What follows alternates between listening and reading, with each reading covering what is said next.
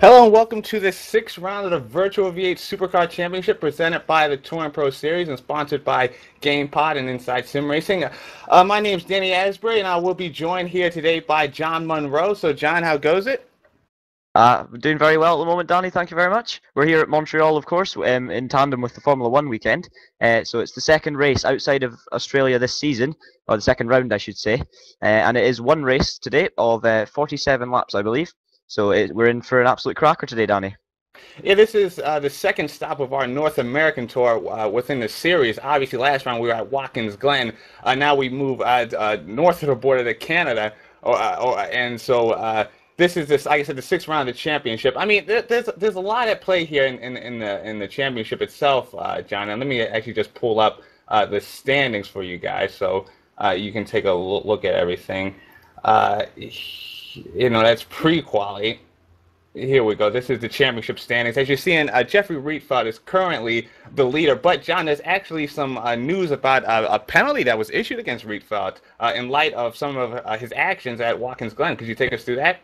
Yeah, definitely. It looked like in the first 20 laps of the race at Watkins Glen, he was cutting the track a little bit in the chicane, which is of course easy to do.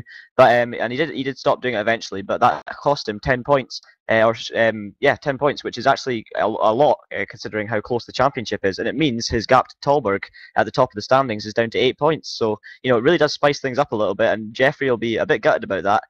After he drove a great race to win. It's just you just need to avoid these cuts. You need to stay on track boundaries, and yeah, you have to say the penalty was given, rightly so, and it really has tightened up the championship at the top. Yeah, I mean, it was a critical penalty because it's the equivalent of obviously Rietveld won the race at Watkins Glen. This is the equivalent of him now finishing sixth, and obviously with Tolberg, I believe finishing on podium, or no, finishing fourth was it? That's going to he actually lost points to Tolberg coming out of that round. So now this really shakes things up. Simon Kieloff there in third with 261 points. The thing is about Kieloff, very critical to the championship, that he's not going to be with us today, John. So Precision lose one of their star drivers, which means they have a lot of work to do. It kind of puts them level with THR now with only one driver going. Obviously, Toby Davis, the THR Orange pilot, is also not going to be here. So those guys are now going to be just one-on-one pretty much. One Precision driver, one THR driver for their top teams. Anyhow, looking at the team's championship itself, there on the right, you're seeing Precision Motorsports with 571 points, followed by THR Orange and 542. So about what is that? 29 points off is THR Orange. THR Red round out the podium, and then we're seeing some teams like Core Racing Prime and Ice Cold Racing, which have been surprises in the championship. Wouldn't you say, John? Yeah, definitely. They've Core especially have really shot the fox. They've come into this series, which is one of the most competitive series in the V8 in the Touring Pro Series, should I say? And definitely a difficult series to be anywhere near the top. And to see Core, who may be struggling in other series, to get right up there, sitting in fourth place, actually only 24 points behind THR Red. So for Core Racing Prime, so that's absolutely fantastic to see, and also Ice Cold doing a good job as well. They were also being strong in minis. So yeah, there's a couple of young teams really are pushing to break into that into that top group alongside THR and Precision, who, as we say, are both missing drivers tonight. Yeah, so obviously the team championship is very competitive this season. So now let's actually take you down to the action on track. About 7 minutes to go in warm up here as we're sitting on Matthew Orban. Let's actually go over. Let's see who's at the top. It's actually going to be Jeffrey Rietveld, who is leading the times at the moment. And John, I mean, we noticed this through the week of testing it. Jeffrey Riefeld's been on another planet. He's so far, I think, the only driver to hit a 163, 136 rather. Obviously, that's on quali fuel, but no other drivers in the 136s. Right now, we're seeing Eunice Rabbia on second, about 4/10 off of Riefeld's time of a 137.1. So it seems like, again, Precision are the dominant team on these hard control tires, John. Yeah, definitely. Jeffrey's been so fast all through the week, and I mean the times in practice are proving it. Although Tolberg has, just as I say that, improved to a 37.366. So you've got the top two in the championship, one Precision, one THR, first and second at the field at the moment, with Jeffrey Rietveld 2/10, just over 2/10 ahead of the man you're looking at now, Jesper Tolberg. So I mean the times are still close, but it does look like Jeffrey really has got to grips with the track, and as he has all season. I mean, just looking at his results through the season, he's been remarkably consistent. He won the race at Albert Park. He had two second sorry, that's not the V8s. Then he had a 4th position at the first race at Barbagallo, then a 5th position, so that's another top 5. He then won at Simmons Plains and got a 4th position after crashing out from the lead. Another 4th at Adelaide, and then a win last time out at Watkins Glen, although the point penalty, you know, maybe took away from that a little bit. But yeah, he's just been remarkably consistent. Every single race he's finished in that top 5, often winning. And it just shows in the standings, and also you can see it in practice. It just shows you why he's the man that's leading the way at the moment. And you have to say, at this current moment, it looks like he's the favourite to take the championship. But you can, of course, never count out the man you're looking at, Jesper Tolberg.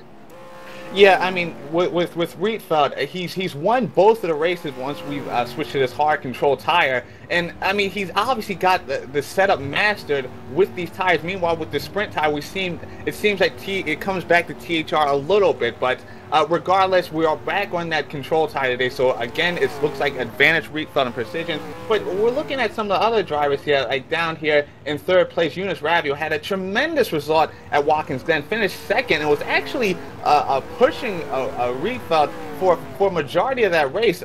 Seems like Ravio's become now the fastest THR driver, one of the fastest drivers. Obviously, we're seeing Thalberg really quick. Adrian Holm, this guy right here, for LMR, rather Lazy Man Racing, is now in 4th place here on our pre-practice about 4 minutes ago until quali. I mean, John, what can you really make of Holmes' season? I think he's sitting, what is it, 10th in this championship standings. I mean, we've seen him take a pole position, and other times he's been lackluster. So what do you think of Holmes' championship so far? It's been really difficult to judge, to be honest, Danny. Of course, starting with Ice Cold, and he's shown some great pace, you know, and he has these off flashes where he's just fantastic, and he's managing to drag the car around in unbelievable times, like you're seeing here today, 4th place in this kind of quality of driving standard. But yeah, he just seems to not quite nail the consistency. He had a couple of horror shows, it has to be said, throughout the season, so it's not been perfect for him. But looking at his results, he had a 4th place at Albert Park to get it kicked off. He really struggled at Barbagallo. Best position he got there was 9th.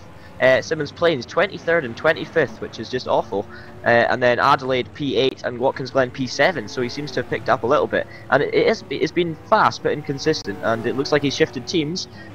So it's good to see some of the drivers, you know, moving around a bit and experimenting with new things. But I mean, his pace has impressed me this season, and if he can get the consistency nailed, we'll see him maybe more of a regular up there fighting for top 5s and maybe even podiums. Yeah, I mean, it seems like this Holm has really turned around after his 2012 season, which again was kind of lackluster. But here we're seeing Tommy O'Hala there in 5th place, just signed with THR. So O'Hala, with a new outfit, seems to really have taken initiative this week. And then the guy there in 6th place so far in our pre-practice, Matt Richards for Aerospeed Motorsport. I mean, this guy, Matt, he's had trouble just staying within Division 1, and now we're seeing him coming with some real pace. He's only a 2nd behind Rietveld's time there. And so, I mean, Matt, I mean, with Aerostream, they seem, this outfit in general, Aerostream, seem to really be picking it up within TPS, so it's great to see them with a driver there so deep inside the top 10. Mate Orban there in 7th. Mate, you know, I talked to him before the race started, John, and yesterday, rather. I mean, and he said that he's not too confident about this track here in Montreal, but he's come to grips with this car and just hopes that he can have a nice consistent race today. But I mean, despite saying that, his pace is very good with a 1:38.2. That he's going to be very happy with that. Kevin Brent's there in 8th place. And I think Kevin actually, John, is 5th place in the championship standing. So again, Kevin is looking very good. We have Chris Butcher there in 9th. Chris, remember, he was Division 2 until last round where he got a shot at Division 1. Had some trouble, but seems to be doing much better this round. We're seeing there Eric Strawn in 10th. That rounds out our top 10. So I mean, with about a minute and a half to go here before we get into live quality, John, I mean, who's your pick to win, to take pole position? I guess it would be Rietveld, but are there any other surprise drivers we should be looking at here today? I think, well, surprise is obviously, you know, something that you're not going to expect to happen. So, I mean, hopefully we may be able to see some of that today, whether it's qualifying or the race. But yeah, I'm afraid you just can't bet against Jeffrey Rietveld. It's actually, I'm just noticing, Matt Richards improves to 5th position on a 37.9, and I was actually speaking to him earlier, and he's really feeling good about this race. He didn't say much more than that, but you know, he likes the track. He's feeling confident, and to be 5th in Division 1, looking at the competition, you know, you've got the likes of Chris Butcher, Eric Strahan, you know, all the core guys, Kevin Brent and Mate Orban. some of these guys have been, really fast, consistently up there in great positions. And for Matt Richards, to drag that Airstream car up to 5th position, it's absolutely fantastic to see. I mean, you can tell the Airstream are really coming on as a team because of the amount of time, they've been getting mentioned on all these broadcasts. I keep noticing them, popping up. And Matt Richards, really a young driver, he's improving massively. So yeah, really good for them. I've actually speaking to some of the drivers for quali, so they got some things to mention about the track. Ice Cold are happy with their setup, but they're saying the car's not really designed for the track, or should I say the track's not designed for the car. So some people are struggling a little bit. You've got the hairpin's the main overtaking opportunity, but we'll take you through a lap of the track in qualifying. And also it's difficult to pass into the chicane because there's only one ideal line through there, and if you're on the inside, you're going to lose so much speed. It's going to be really difficult to pass into there. But yeah, we're definitely going to see a great race today. Yeah, and now we are done with pre-practice. We're about to go into quali. And just a reminder to our viewers, you can always hit us up on the Touring Pro Series broadcast chat page. Just remember to go to the Touring Pro Series website and hit the chat, and you can chat live with other viewers of our broadcast here. We're going to take a quick commercial break before we get started into the quali here. So just sit back. We will be back with you in just a moment.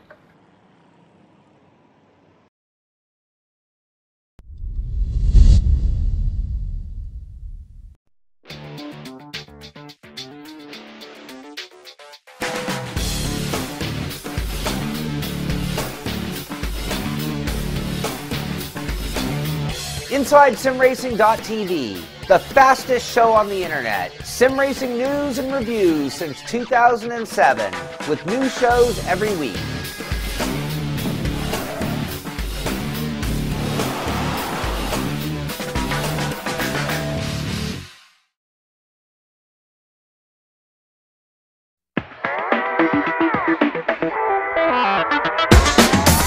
GamePod, the ultimate race rig for those serious about sim racing. Puts you in the driver's seat with all the controls at your fingertips. Be number one on the road, in the race, in the game. GamePod, the choice of champions.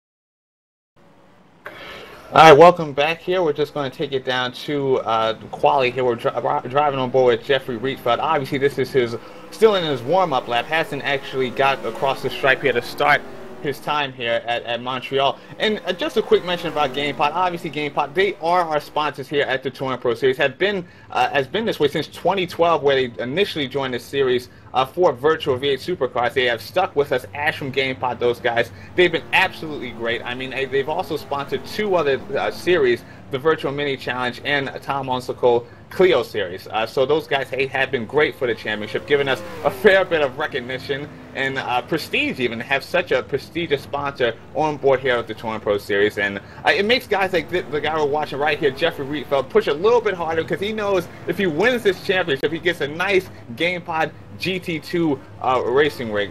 So I mean, it just attracts the top of the line drivers. Obviously, Rietveld, one of the best drivers on rFactor. So it's great when we can see the top drivers have some fuel to go after some of the top prizes in sim racing. And again, no entry fee whatsoever to join this league. It's completely free. So if you're looking for a nice economical way to get into a top class sim racing league, look no further than the Touring Pro Series, sponsored by GamePod.co.uk. So anyhow, we're obviously tracking Rietveld. You just got through Sector 1, going through Sector 2 now. I mean, John, describe this track here. It's a lot of chicanes here, a lot of hot, heavy braking zones here. So I mean, talk us through how this track flows and what do you need to make a fast lap here. Yeah, I think this track, it's all about compromise. You've got the high speed, long straights, but you really do need low downforce, if you like, to get the top speed up, and you need a good setup in terms of gearing. But you're also going to need quite a bit of downforce for the hairpin, and especially the chicanes, where that makes a big difference to time. The last sector in this track, when I was speaking to the drivers, they think that's the most important for time, and this chicane you're watching here is the most important of all, as Jeffrey Rietveld gets so close to the wall of champions, which I'm sure we'll see a couple of drivers hitting, as you see the guy behind hitting it. But Jeffrey's going to come across the line now. Let's see what his benchmark time is, and he's done a 1:37.2, and that's a very respectable time for a first lap, and that's actually still quicker than anyone else managed in the practice session. So Rietveld's put in a fantastic banker lap. Tauber goes second on a 37.7 and is beaten by Ravio on a 37.6. So drivers' laps coming in thick and fast at the minute. Matt Richards has gone 7th, so that's a poor first lap from him. But of course they've got 11 minutes to improve. With this qualifying format, different to some other series like the Clios, you get an unlimited amount of laps in the time you're given. But yeah, just I wanted to, GamePod, it really is, TouringProSeries and GamePod, their association is almost like a role model to other sim racing leagues. They want to follow in the footsteps of TouringProSeries and GamePod, and it's great to see that these two companies, if you like, have got together to give such a good opportunity to all these young drivers, young and old drivers. So it's great to see, and it really is, this is the leading league in sim racing, and the fact that it's free is just mind-boggling. So yeah, definitely, as Danny was saying, if you're interested in sim racing and you think you have what it takes, and even if you think you're not, even if you think you can't beat Jeffrey Rietveld, we've of course got a Division 2 as well. If you're not quite quick enough to make it into Division 1, so there's great racing all across the field. Yeah, and now we're right on board with Matteo Orban in 5th position right now, but only on a 139.8, so definitely not that quick of a time for Mr. Orban. I'm noticing some of the drivers are pretty slow to begin this quali session. Obviously, only 4 drivers are in the 137s at this point. Meanwhile, we're seeing then the guys like Kevin Brents here dropped in 6th with again a 138.9. So these guys have to pick it up if they want to do, if they definitely want a good finishing. A starting position in this race with only 10 minutes on the board. These guys have to start picking it up. Obviously, maybe these times we're seeing the first 5 minutes of this quality session are banker laps. Guys just making sure they got something on the board. Darren Adams there in 8th place for Core Racing. Riding down the grid, it looks like there's Eric Strawn, a nice Kevin Enderman, 10th. I mean, I talked to Kevin. He said he was really not confident in this pace whatsoever going into this race today, but 10th position, obviously he's going to need to improve his time to keep that spot, but to shoot up to 10th, that's very good regardless. I'm noticing Matt Richards there right behind him has not found the pace he found through pre-practice there, so he's going to pick it up himself a little bit. There's Andy Johns there, who's fallen off the track a little bit. He's going to return to the pits. Let's see what's going on down the grid. 21st, we have Jonathan Okerson, the last of the drivers to set a time. So those guys, some of the guys, Chris Butcher, Ethan Bass, they're going to have to get cracking sooner or later if they want to put a time in. Not really sure why you would wait in Virtual V8. Obviously, like you were saying, John, unlimited laps. So at the front, we still have Rietveld, I believe, is on pole position there. So Adrian Holman, 2nd place, jumps Eunice Ravio. So it seems like, again, John, it's Rietveld on a plane, and these other drivers are struggling to catch up to him. Yeah, he just seems absolutely on fire. As he has for most of the season, there's been certain races where he's just dominated, and this, at the moment, the way it's looking, looks like it's going to be one. But he's about to start a lap, so why don't we show on board with Jeffrey Rietveld, and I'll talk you through a lap of Montreal as we head now. We've just gone through the chicane with the Wall of Champions, very iconic. And now heading towards turn 1, you've got a heavy braking zone into a very slow left, and then a right-hander. This is called the Virage chicane. Very difficult to get right, and it can cost you a lot of time. You just need to take your time on the entry and focus on getting a good exit. Now heading under the GamePod bridge, and round here into the first of the 3 quickfire chicanes. So you've got a right-left, first of all here, which is one of the slower chicanes, and this is the end of the first sector. So let's see where Rietveld sits. Gets close to the wall on the exit there, and don't think we're going to... I think actually maybe the sector's around this corner. Let's see where he is.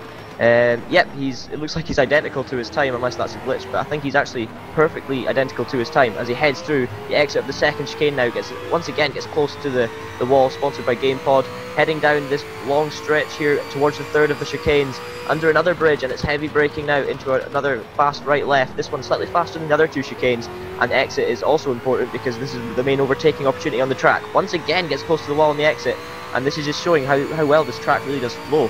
As Rietveld heads around a quick left-hander. Now this is the heavy braking, the slowest corner on track, the hairpin, and I think that must be a timing glitch because he's identical once again. Heads out of the hairpin. This is a really important section because you need to nail this exit, and this is a massively important part of the track because, of course, the speed you carry all the way down Casino Straight, which he's on right now. So Rietveld, you're getting right up to the top of the engine range of these V8 Supercars, and then you're into a massively heavy braking zone down to the chicane, which is the most important corner on the entire track. You just need to miss those anti-cuts, which Rietveld has actually hit them, and maybe a bit too hard, but we'll wait and see.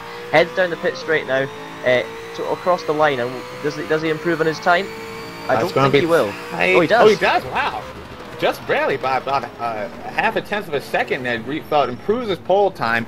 Still has these other drivers stacking up behind him, and Adrian Holm, Eunice Ravio, Jasper Tallberg. But for our viewers out there, if you're interested in watching the live timing, seeing exactly what's going on out there on the quality, just go to TouringProSeries.com/live timing. You can Live Race is going to give you a full breakdown on exactly how these guys are running. And we apologize for our timing with our overlay here. Obviously, John ran into the issue that taking us through Rietveld's lap, where our sector splits aren't exactly updated. We apologize for that, because usually we will be able to have an overview on who's faster through each sector, who's on a personal best, who's on overall best. So again, we apologize for that, and make sure to go over to TouringProSeries.com/live timing so you can look at what's going on yourself. And meanwhile, we have Eunice Ravio, who there jumps to second position, surpassing Adrian Holm with a 1:37.4. Now, I know Ravio's fastest time through the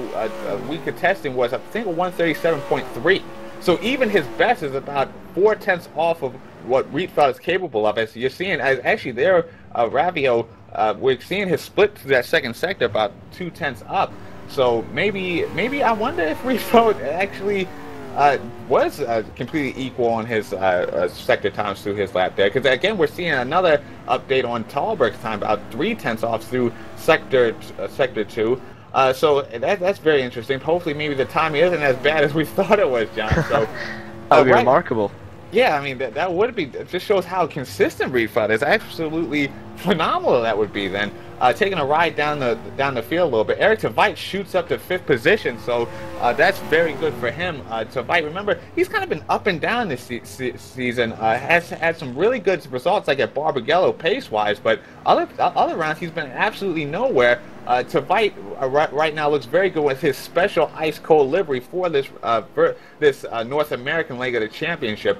Mate Orban there in 6th position. He's again showing his pace with that 1:38.2. That's certainly going to be a tough time to beat with less than 5 minutes to go on the board. Tommy Ohala continues his good form with THR Green there in 6th position. Eric Strachan there in 8th for another ice cold racing driver. He's missing his front clip there, but that's just a graphical glitch. He's just coming out the pits, and he's about to just start his outlap. Kevin Brent there on 9th position for THR Red. Lars Brugman there in 10th. He's going to be very happy with that. Remember, at Watkins Glen, he had a bit of an issue starting the event. There was in question whether or not he was going to actually make it to the grid. Wound up making it to the grid and finished, I believe, 14th or something like that. So Lars, he's one for the dramatics, and again, he's looking very strong here this afternoon. We have David Yunt there in 11th place. I believe David is he's 11th place in the championship standings as well. So David continues his consistent form. Darren Adams there for Core Racing in 12th. We're having Carlos Ortiz and John. I mean, we saw some very interesting situation with Mr. Ortiz last round at Watkins Glen. This is a driver that's kind of all over the board, but 13th, he's going to be happy with that pace indeed. Tristan Clark there for, I believe this is Optimum Sim Racing there in 14th position. They're going to be happy with that one. Continuing the ride down the grid, just to give you a full breakdown on it, we have Matt Richards, and I know you were just mentioning with Mr. Richards there, John, that he's really improved in these V8 Supercars, but now struggling in quality with 3 minutes left. I mean, what's the psychology for a driver that you know you've got the pace, but you're just struggling to get it out during this quality session? Yeah, I think that's exactly it. It's all about the mental position Matt Richards is in. He's just gone 5th in practice. He's feeling, top of the world, and he thinks, I can just go out there and pretty easily set, one of these good lap times. And the pressure can just get to you so badly, and you'll be sitting there shaking at the steering wheel, trying to get up there, and especially now it's coming towards the end of the session. He's down in 16th, and he just needs to get in basically a clean lap would be enough for him, because we saw him, it wasn't just a one-off lap, we saw him do it consistently up there in the top positions. So if he can get inside the top 10, he'll be slightly more happy. But I think this is one of these things we've seen with Matt Richards. I think that's why we haven't seen him at the front more often. He's definitely shown, great flashes of pace throughout his career, and as we said, he's improving massively. But when it comes to race consistency, he never seems to be able to live up to his pace-wise expectations. And I think this is something he needs to improve as he goes to 14. So it's not a big improvement for Matt Richards, and we've seen faster times from him in practice. So he'll definitely be looking to make his way further up the standings. As Ravio goes pole, it looks like. Ravio, what a lap! Wow, Ravio, you're right. Ravio goes to 37 flat. I thought it was Rethal I was looking at, but no, it's Eunice Ravio 3/10 quicker than anything he's been able to produce through the 2 weeks of testing. So Ravio, now it's going to put the pressure on this man right here, Jeffrey Rethal, the precision driver. Remember, Rethal has not been challenged for a pole position, has taken every pole position once we were on these controlled tires. So now Rethal's thinking, hey, I've actually got to push now to get one of these pole positions, because Ravio, once again, the man on form here, as he was at Watkins Glen for THR. So, what do you think, John? Do you think Rethal's got some more pace in that car? Can he get it out in the last minute and change here to go? Remember, I think this is going to be his last lap, John. So, call it. Who's going to take pole position here? Well, Ravio's lap has literally set fire to this qualifying session. Rietveld, he was sitting in the pits thinking, he's got pole position absolutely in the bag, and Ravio has just ripped it straight out again. He's got the pole position. Jeffrey Rietveld flies out of the pit lane with literally 1 or 2 seconds to spare, and he needs to nail this out lap, because we saw him leaving the pit lane with 1 minute 37 seconds to go in the session. So he's going to be so close. We need to follow him, because he's going to be so close whether he reaches the finish line in time. I think he will just do it, because the pit lane exit, of course, runs straight through turn 1, which saves you quite a few seconds. So he should make it, barring no mistakes. But Rietveld now, this is almost like a super pole position for Rietveld. He's got 1 lap to beat a 37.0. We've seen him do it before. We've seen him do 36.9s in testing, but he did not manage one in practice. So he really does need to pull one out the bag here, or else we'll have a shock pole position in Junis Ravio. Yeah, we're going to stay here on board with Rietveld as he's about to come to the stripe. He's got about 10 seconds to do it, so I think you're right, John. He's going to be able to get this car across the stripe here. So let's actually ride on board with Mr. Jeffrey Rietveld. Sorry for rotating to the cameras there. Rietveld, he takes to the stripe with only a second to go. That's absolutely times that to perfection, I suppose. This is going to be the lap to see if he can claim pole position as he takes us, as he goes through sector 1. So, John, take us through this lap. Can Rietveld do it?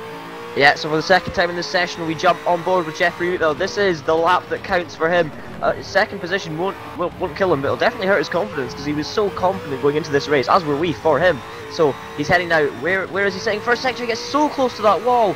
Let's see where he is through the split. And he's up. He's actually up by just under a 10th, so it's very, very close at the moment with Rietveld. Exits the chicane. It's looked like a reasonably tidy lap. Not perfect, but definitely not bad in any way. So now Rietveld's heading down the back stretch. He does not get a slipstream from the car ahead, but it's good that it gets out of the way. Now heading into the third of the quick-fire chicanes. He gets slowed down. Does he get slowed down enough? Yes, he does. Turned in nicely there, and he is purple through the first sector. Let's see where he sits after sector 2, which he heads under in just a couple of seconds towards the hairpin. I think this is the sector 2 line just coming up now, and he's still up by 600ths of a second. So he's improved literally by 1,000 on Ravio's time in that second sector. It's all about this now. He exits the hairpin really well, heading down the back stretch. It's Casino Straight, this is known as, and this is literally it for Jeffrey Rietveld. Will he be able to snatch the pole position away from Ravio? It's all about the last chicane. They're so tightly matched going in here.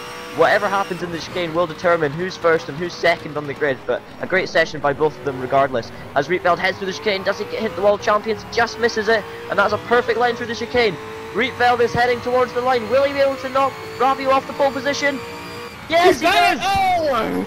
Oh wow, absolutely heartbreaking for Mr. Eunice Ravio, but Jeffrey Rietveld, like a true veteran sim racer, he goes to he takes it to the absolute wire, takes pole position from Eunice Ravio by about half a tenth of a second. It was that close, perhaps our closest quality session we've seen all season, considering how long this track is there, John. So, oh wow, I mean, that's going to close out our quality session. Let's see if anyone else is finishing a lap here. I think, yep, that is it, as we are now heading into our 5-minute warm-up with Jeffrey Rietveld there on pole position. So just take you a quick a rundown through the order. Obviously, Rietveld just takes an absolutely a clutch pole position from Eunice Ravio. You almost get the sense that he was just waiting for a challenger on these control tires, and he absolutely had the lap when he had to have it. So Eunice Ravio takes second position, denied his second pole position of the season. Of course, Ravio got one at Barbagallo, race 2. Jasper Tauber quietly sits there in third position, about 4/10 off Ravio and Rietveld there. Adrian Holm for Lazy Man Racing in fourth position, so he comes good from his pre-practice time, which I think he was also fourth. So very well done, Adrian Holm. Eric Tervite there for Ice Cold Racing is in fifth, so he's going to be happy with that. Chris Butcher sneaks up to sixth position with a 138.1, and you're seeing a massive drop-off between first and sixth, a second between those guys. So certainly the top 5 are maybe with a little bit more to play with speed-wise than this bottom half of the top 10, but Matthew Orban for DPG Motorsports in 7th position, just eclipsed by Chris Butcher, it should be said. Tommy Ohala there in 9th place for THR. Eric Strawn slips into the top 10 on 9th, with Kevin Brents rounding out your top 10, taking a ride back through outside the top 10. Lars Brugman for Optimum Sim Racing there in the 11th, with David Yunt for THR in 12th. Darren Adams for Core Racing in 13th, with Kevin Enderman. Enderman continuing to impress with his pace for Down Under Racing. Obviously, he's teammates with Andy Johns. So Kevin, he's only happy with that. Matt Richards, very unfortunate. He cannot really get his head wrapped around the quality conditions. Perhaps a little too much pressure for the young driver, and he gets 15th place, where he was within the top 5 through pre-practice. So very much a disappointment for Matt Richards, the Aerostream driver. Heinz Petzold, who's been on tremendous form as of late, there in 16th for Core Racing, with Carlos Ortiz in his very out there round 5 at Watkins Glen, now consolidates with a 17th for this race at Montreal. Tristan Clark there is going to be happy with that 18th position there for Optimum Sim Racing. Bruno Salsa Fierro there for Walk Racing. And I talked to Bruno before the event, and he's not too confident going into the race. Thinks the pace is about normal, but he's looking forward to perhaps making up positions just through other drivers' mistakes. So 19th position, that's going to be a good place for him to do that. Kevin Angwin, another driver I talked to before the race. He's again hasn't put in the practice time he's wanted for this event, but he's going to be happy with the 20th grid place for this one. Again, he can just hopefully make up some places through the race. He's driving again for DPG Motorsports, continuing to cycle through the grid. We have 26 runners here, but Andy Johns, again, one of the teammates to Kevin Enderman there in 21st position. Lee Palmer in 22nd for Ice Cold Racing, with Sebastian Rosemeyer for another DPG driver there in 23rd. Rob Taplin, who didn't really have that great a pace through pre-practice, but manages 24th, about 3 seconds off of pole, 2 seconds off of pole time, I should say, 2.5 seconds. So not too bad for that for Mr. Taplin. Jonathan Okerklint there for Optimum Sim Racing in 25th, with Ethan Bass rounding out our grid in 26th for SimSpeed Ford. And Ethan, out of all the drivers I talked to going into this event today, John, he was the guy who was the most pessimistic even about this event. Said he could not wrap his mind around this track, getting his car to really take off outside the braking zones to accelerate rather. It's been a massive chore for him in the 2 weeks of testing, and he's not really looking forward to this event. So hopefully it can only get better from here on out as he sits last on the grid. Hopefully Ethan can turn it around as we move forward. Now, again, we're only 30 seconds left we have warm-up here. Rietveld and some of the drivers are just warming themselves back up. So, I mean, John, who's your pick to win this race? Because obviously it seems like now Ravio is on the level with Rietveld. Maybe Tallberg, maybe Holm could sneak up into this conversation. I mean, who's your guy? You just cannot go against Jeffrey Rietveld. I mean, that's the problem. We've got one guy. Well, so we thought. We had one guy absolutely dominating the practice, and it looked like he was dominating the qualifying. Ravio comes out of absolutely nowhere, sets a great quality pace, but of course we're yet to see if he can do it in the race conditions. Whereas Rietveld has proved himself on these controlled tyres that he can do it, taking a couple of wins and of course leading the championship. So, unfortunately, it's impossible to bet against Rietveld, and you'll probably agree with that. But I mean, it would be great to see some action up front. I hope Ravio can put up a great fight with Jeffrey, make him really work for it, if he's going to win this. And anything can happen, so we could see a surprise winner, but it's going to be really difficult for anyone to topple the mighty Jeffrey Rietveld. Yeah, and now we are getting ready. We are going to grid here. The drivers have about 20 seconds to get themselves together before we start our pace lap. So, again, John, I think you called it right. It's pretty much it's really hard to go against Rietveld at this stage. I mean, I'm kind of pulling for Ravio. I think he's really matured as a driver. I think the round at Watkins Glen really helped him out for driving for THR, and I think he's really filling in well for Toby Davis, who again is absent for this race today. Obviously, Toby will miss our entire North American leg of the championship. He was gone for Watkins Glen, now here again at Montreal. And just really quick about the team's championship, I mean, it was suspected that Precision were absolutely going to walk away with this thing because THR losing Toby Davis, but because now Precision have lost Simon Keeloff for this round, it kind of equalizes that gap of 29 points with between THR Orange and Precision Motorsports. I mean,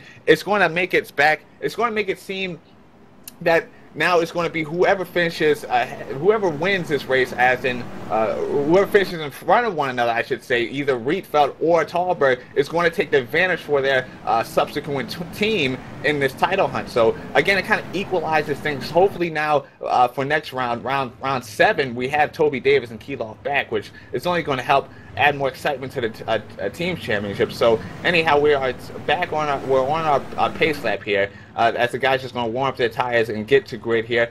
I mean, John, we talked about who's going to win it, but the guy I want to focus on very quickly here as we ride down through the grid. I mean, we have guys like Matej Orban, who's there in 7th position. We have Chris Butcher in 6th, but then we have Matt Richards, again, one of the top drivers through pre-practice. Do you think he's going to be able to get up the grid, or perhaps now is it just going to be a bad race for Matt, stuck in traffic?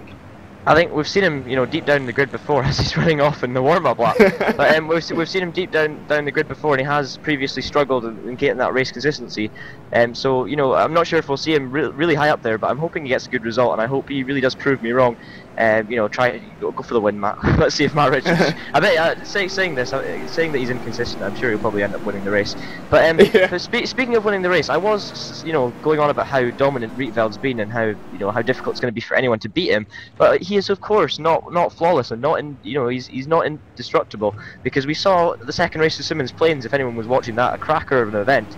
We saw Jeffrey Rietveld leading the race so easily, and he made a mistake and he crashed into the wall, and that cost him a race victory. So it's definitely not out of the question that Rietveld won't win this race. It's going to be difficult to beat him, but we have seen him make a mistake previously, so it's not guaranteed. Yes, now that everyone's going to the grid, we're seeing Rietveld kind of angle his car off the grid. He does this for each race, so I'm pretty sure he's trying to cut off the angle to that second place driver, and obviously this round is Jonas Ravio. So we're seeing the cars in the back just tuck into their grid spots, and again, we're going to be getting the lights only in a few seconds here as the final cars hit their grid marks, and we're about to go green flag here for round 6 at Montreal in Canada for the second part of the North American leg. As we're getting the lights, there's 1, 2, 3, 4. We are at 5 lights. 5 lights are out. Jeffrey Rietveld, very nice off the line. He covers tremendously well from Jonas Ravio as everything stays status quo. We're seeing Holm there trying to get around Thalberg. On the outside, he goes deep. Thalberg's going to keep that position. Meanwhile, Rietveld from Ravio, from Thalberg, it stays status quo at the front. Let's see what's going on down the grid a little bit as we're seeing, I think, Matej Orban trying to get at Chris Butcher here around in Sector 1. And who's off in the background while car is spun? Who is that? It's Lars Brugman. It's contacted the 2 core racing drivers. Oh no! Oh, that's terrible. Who are the core racing drivers? Is that Adams, I believe? Adams and Petzold, it looks like. So I'm going to take a quick replay, see if I can find out what happened there. Oh yeah, we've lost. Adams going to be tremendously upset about that. It was Matt Richards that hit Lars Brugman in the braking zone. Oh, that's a shame. It was Matt Richards. Let's see where Matt Richards is. Maybe he suffered damage because of that. I mean, that's a tremendous shame. Matt Richards up to 12, so maybe that car is okay. Maybe this is the battle pack here. Hey, look at let's take a look at Matt Richards' car. The car looks okay, but I mean, he's got a lot of traffic in front of him. Let's see if he can keep that car now on the road. Obviously, he's going to be upset about what happened there. I mean, certainly, Lars Brugman's not going to be too happy, and those guys. But regardless, the race carries on here. At mid-pack, David Young still holds 11th from Kevin Brents, who's qualified 10th. But looks like he's under tremendous pressure here from David Young.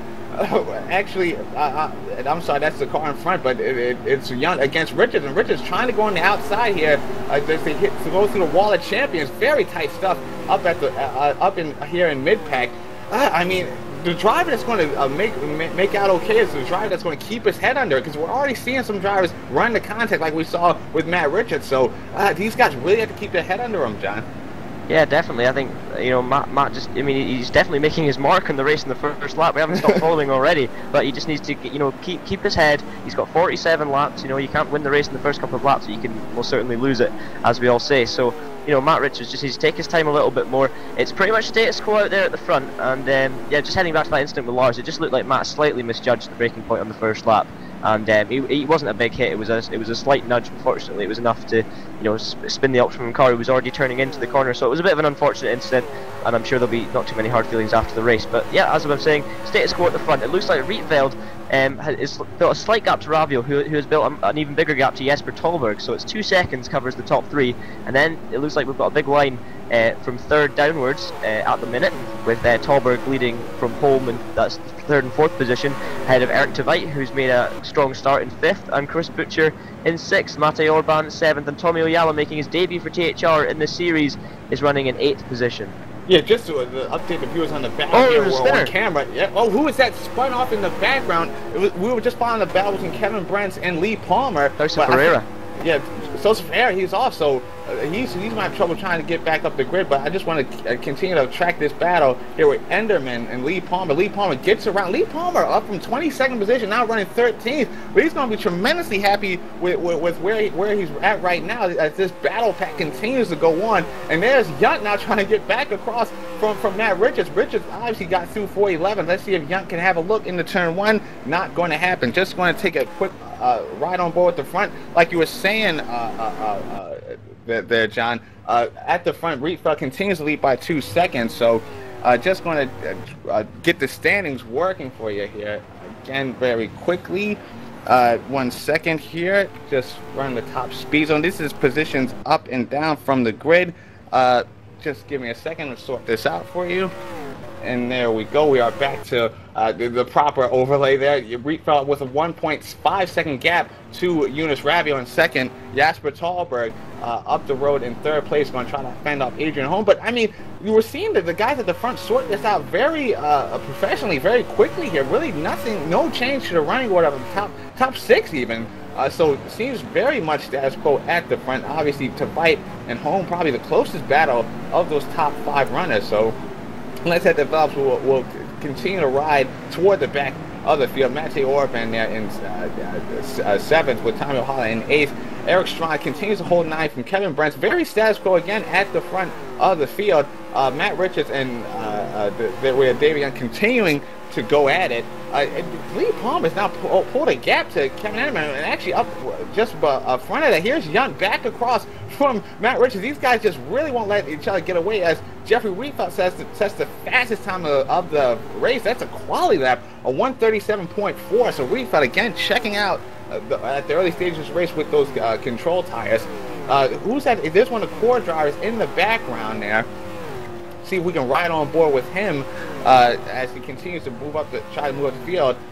Actually, let me just see what's going on with this Optimum driver. Lars Brugman, remember, he got spun. Now trying to get around Ethan Bass. Ethan up from 26 on the grid. Now trying to hold off Lars Brugman, who's going to be tremendously desperate to get back up the field. We're seeing a lot of damage there on Lars's car. He has that front end bashing. Remember, hit the wall first lap, first sector of the race. So Lars, he's still got a solid amount of pace in that car as he's challenging Ethan, and is trying to hold off Sebastian Rosemeyer in behind him. So again, Lars going to try to recover from how his race started. Has a peak there on the inside, not going to happen. Heinz Petzold, remember Heinz started I believe 16th, now down to 19th, got kind of caught out by that shenanigans between Matt Richards and obviously Lars Brugman, but Hines has recovered well, further 20 seconds, so he's continuing on up the field. And I mean, John, we're seeing a lot of these cars. Not besides the Matt Richards contact, these guys have been very clean. And ooh, who's that? Andy John spins there on the tarmac. Oh, so that's certainly not good. I mean, talk about just trying to get these nerves under control here on the opening laps of an event like this, John. Yeah, definitely. It's so difficult. The pressure, honestly, it's really, actually, even at the race start, if you're holding the clutch on, for example, it's almost difficult to not, let go of the clutch and just let the car go. It's actually harder to actually keep yourself there. It's natural reaction. You just want to go. You just want to get going. The adrenaline is absolutely pumping through your blood, and it definitely hasn't helped the core guys who've had a shocker of a start. I was actually talking to them earlier, and it kind of follows what they were saying, because they were telling me, Heinz Petzel was saying to me he's really struggling with the setup a bit, and they're finding it difficult to be consistent, so they're not feeling as strong as usual, and it's really just continued that trend here with it taking 2 cars being involved in the first lap incident that originally had nothing to do with them.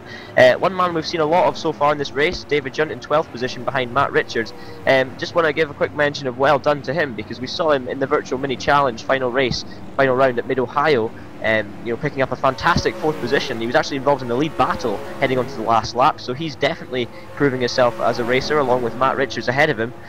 So yeah, we've got a really interesting field here. We've got a few battles going on, also a bit of spread at the front, with, as we were saying, it really did stay status quo. I mean, it's almost as if the drivers got together for a meeting before the race and said, look, I'll not overtake you if you don't overtake me, and they seem to have really, it's great to see a clean start. I mean, maybe it's not as exciting when you don't have cars flying into each other or making great overtakes and stuff, but on the first couple of laps it's just all about staying on the track. So yeah, it's good to see these front 8 guys have been really sensible about this and held it together well.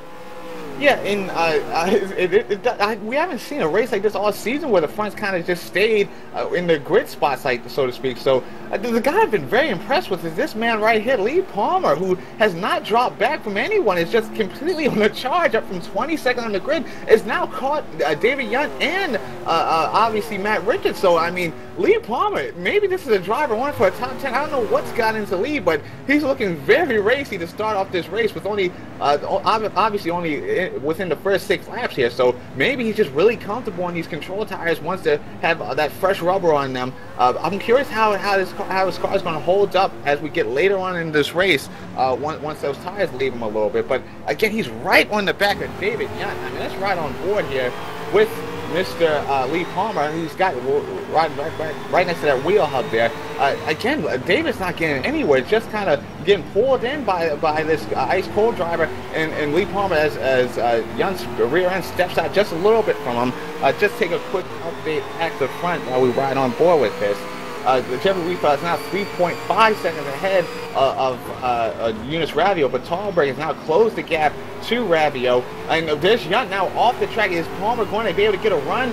No, it seems like Yunt had a pretty nifty cut there through that chicane. It's going to hold his pace, which is okay. Obviously, that was an honest mistake by Yunt. So it looks like Palmer's going to have to now plan his move through Casino Straight. We'll see if he's got the run. I'm curious if he does. He's definitely close enough to David to make a move here. Let's see if he can get that car alongside Yunt's THR machine to make a pass. I'm not sure. He's stepping out away from Palmer on the straight. We'll see if Lee can get up to the back of him. I do not think he's going to be able to, as things now stay status quo between those guys. So let's take a quick update at the front. Eunice Ravio is not being caught by Jasper Tallberg. I mean, do you think there's going to be any type of team orders at play here, John? Because obviously Jasper Tallberg 8 points shy off the driver's title, and THR Orange need every point they can get in the constructors to help close that gap to position. So do you think there's going to be any type of orders here from THR? I think there could be. I mean, it looks like Jesper does have the slightly stronger race pace at the present moment, and Ravio, of course, being the young upstart in THR, joined more recently, of course, than Tallberg, who's feels like he's been there forever. And THR Orange are, of course, fighting for this team's championship. They're going to need every point they can get, especially with Kilov and Davis missing. And we could see team orders play out. THR, we've seen them in the past battling, sometimes unsuccessfully, with 2 cars ending up on the wall. So it's going to be interesting to see. I guess we'll just have to wait and find out.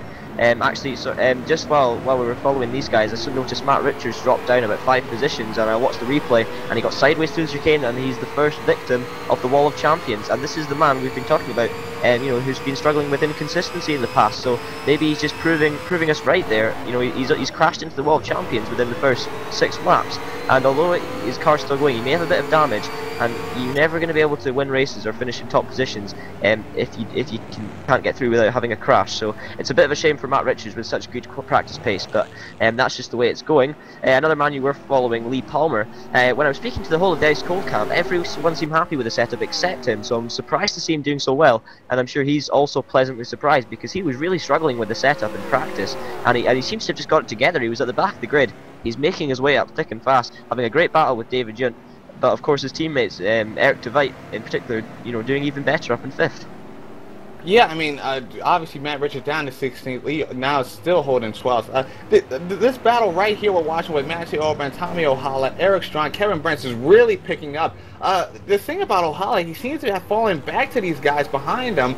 Maybe he's having trouble with those tires as we're now on lap 8 of the event. Meanwhile, Eric Strong seems very racy now behind Matthew Orban. We'll see if Strong can now get up. Remember, Strong, I believe he started 9th, so he's held his position well.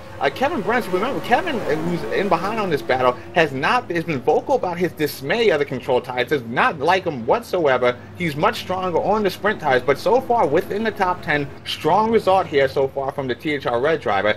I think what we're going to see in the next few laps here, John, is who really has the grip of these control tires under race conditions, because now we're getting close to the first pit win. I'm guessing we have another 5 to 8 laps to go before we hit it. Ooh, yeah, I think that was who was that? Kevin Brents. Yeah. A bit of a trouble. So I mean, what's the pit strategy you're hearing so far, John, as with this race? I mean, do we have any 3 stoppers out there, or is it just a pure 2-stop strategy today?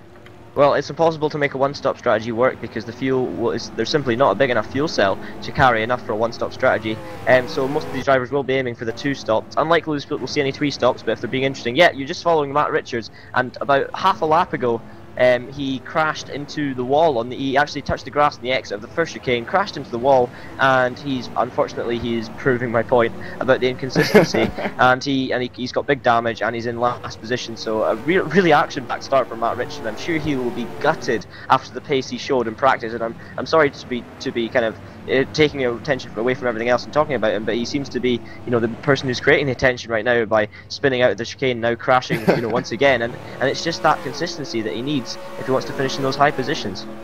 Yeah, it's very unfortunate for Mr. Richards, but I've been tracking Eunice Radio. He's lost position to Tallberg, lost it to home there for a minute, but has gotten back around home. So either I believe maybe a little bit of contact between Tallberg and Radio, or Radio's tires have completely abandoned him, as now it looks like he's got home and Eric to fight breathing right down his neck. Remember, Radio was so brilliantly strong at Watkins Glen under a full race stint, and managed to really stick with Riedfeld even with these control tires, but now it seems that he's lost a bit of that edge that he had at Watkins Glen, and is now being caught by Holm and Savite, who seem a fair bit quicker at Watkins Glen. We'll see now what Ravio can do as we again continue to approach the first pit window, but this is not good for Ravio. It looks like Holm is right tucked in behind that car. Let's actually ride on board with Mr. Adrian Holm. Let's see what he's seeing out the windshield of that LMR Lazy Man racing car, which is going to turn 1, closes right down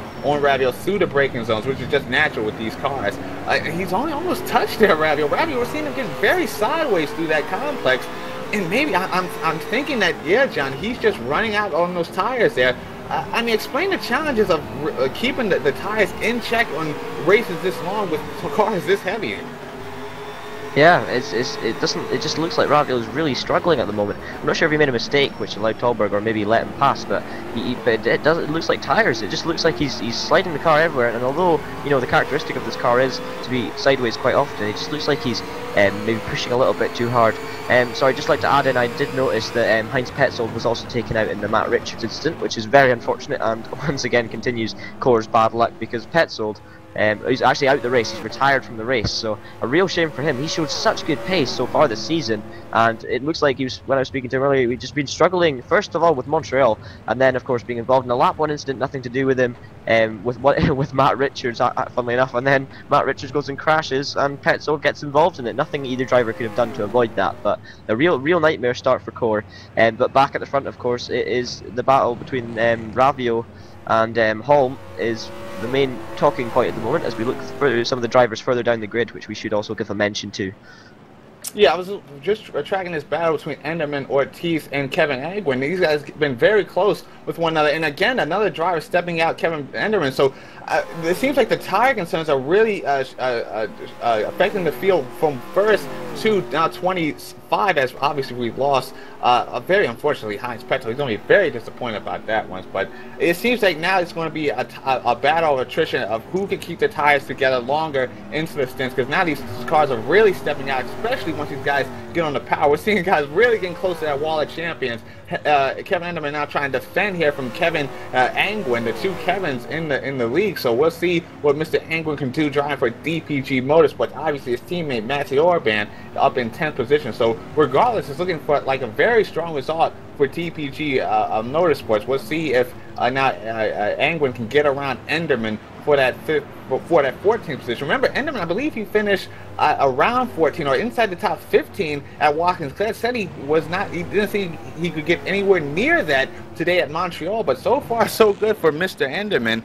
Just going to go back to the leaders, as there is Mr. Jeffrey Rietveld. Now it was a 6.2 second gap to Jasper Talbot. So again, three races on the control tires, 3 absolute walk-away performances so far from Mr. Rietveld. Now obviously there's a fair bit of racing we still have to go here at Montreal, but what's made Rietveld so good is that through the pit stops he's usually able to gain on his competitors. So again, we haven't really even reached the strongest section of Rietveld's racing ability, and that's when he gets that car into the garage. And actually, that's been pretty much precision strong point through the championship, as these guys have been able to pit so well. And I know it seems like a very minor thing to our viewers, but that transition of getting that car into your pit stall and getting it out very quickly can pretty much win the race for you, because we've seen Toby Davis in particular, THR's top man, really struggle with those transitions this year and with his pitting, and it's cost him even a race win at some point. So that's something we have to look out for as this race continues to develop. Meanwhile, we have Eunice Ravio now pulled the gap here to Adrian Holm and Eric Tveit. So it seems like maybe Ravio had a bit of a tough time a few laps ago. Maybe just made a simple mistake to get caught up by this LMR and ICR, Lazy Man Racing and Ice Cold Racing driver. But seems like Ravio's got the best of these guys now together. We're seeing Chris Butcher in behind these guys. Butcher, he started 6th on the grid, is now running a 6th. So he can be very happy about that. I mean, just a very, I guess, uneventful race for Mr. Butcher. I mean, I think he needs one of those after some of the stuff he's been into recently. I know in virtual mini challenge he struggled at some time with some equipment failures and some very bad luck. But I believe he was the double race winner at Mid-Ohio, if I'm not mistaken, John. So this is a driver who's very much on form. Yeah, definitely, and he's finding the car today well balanced, is what he was telling me, but he didn't do much practice. But I mean, he's still looking very quick and consistent in 6th position, and he's getting the most out of that car. We know how capable the driver is Chris Butcher. You know, he's proved it in Red Bull Gridsters, he's proved it across TPS over many seasons, and you know, maybe today he's just lacking that pace to really fight with his teammate Dahlberg and Ravio for the podium slot. But I mean, to be running in top 6 in such a competitive league is very impressive. I have noticed actually we finally had a change in the top 8 with Strachan and Kevin Brent passing Orban and Oyala. I don't know if there was an incident there, or it might just be tire wear. So that's the second change, of course, after Tolberg's passed Ravio. So you know, we're still getting pretty consistent laps going on at the front of the field. Some drivers in particular are struggling more than others. Like the man you're looking at, Matty Orban, who has dropped back a couple of positions, and the man behind him making his debut for THR. He's actually also joined from Optimum by Rasmus Salo. So Rasmus Salo and Tommy Oyala both moving, jumping ship from Optimum to THR. So that's an interesting move, and Oyala's doing a great job so far, running in the top 10 ahead of his new teammate David Junt in 11th position. So yeah, a really good race from these guys so far. We've not seen too much action, although it does look like Ayala's missing his front bumper, so maybe Yeah, that I noticed suggests that, Orban yeah. and Tommy had an incident. That might just suggest that. Maybe Ayala hit the back of Orban, causing a spin, maybe Ayala waited for him or something, but that looks like damage to me, so maybe we might have missed something. Apologies if we have. Of course, there's so much going on at one time, it's really difficult to catch everything, but one thing you definitely can't catch is Jeffrey Rietveld at the moment. Yeah, Rifa continues to extend his gap. It looks like definitely some damage to Ohala's car. Chris Butcher, though, has gotten around Eric Tveit for that 5th position, so it's a shame we missed that one for you as well, but it seems like Chris Butcher, just as we got to him, it seems like now he's really starting to pick it up with these control ties, slides his guard going into that final chicane there, and then pushes out to the wall of champions. But Eric Tveit, another guy, is looking very strong, but regardless, Chris Butcher gets around him for that 5th position. We'll continue to take a ride through the grid as we continue to end this first. Here we have actually Tommy Ohala right on cue going into his pit stall. So this is slightly early for a two-stop strategy, but you can still make it happen. I think he's pretty much going into the pits maybe to prepare this damage. Let's see what he's going to do as he finds a stall. Remember, Ohala, I think this is just going to still put him on that two-stop strategy. I'm curious if we're going to get any other runners that are going to go in early as well, but so far only Ohala is in the pits. He might actually be in there for quite a bit since he's got to repair that front bumper. We're having Jonathan Ogerclint out from 25th on the grid, now in 19th after passing Mr. Ohala in the pits. Bruno Sasa Freire there in 20th. Tristan Clark, you actually seen up there in 16th, so it seems like we've got some guys really taking advantage of other drivers' mistakes at this point. We're seeing Sebastian Rosemeyer in a fight with Andy Johns here for 21st position. These two drivers obviously not having the most pace, but they've done solid. Remember, get these points inside Division 1 will do you good regardless, and you have to make sure to finish these races on a good note. And it looks like Rosemeyer is now on the back of Sosa Fiara trying to get that 20th position, so that's really going to help Rosemeyer if he can do that. So we have Okerklint, we have Fiara, we have Rosemeyer, we have Andy Johns fighting in a bit of a scrum there at the back of the pack. We have Ethan Bass one lap down, having a very tough time out there here this afternoon. Again, remember, he wasn't too confident going into this race to begin with, so he's not going to be tremendously surprised by how he did here today so far, but regardless, he continues to carry on for SimSpeed Racing. Hopefully he can come into some position as things progress here. Ohala goes to one lap down after he goes.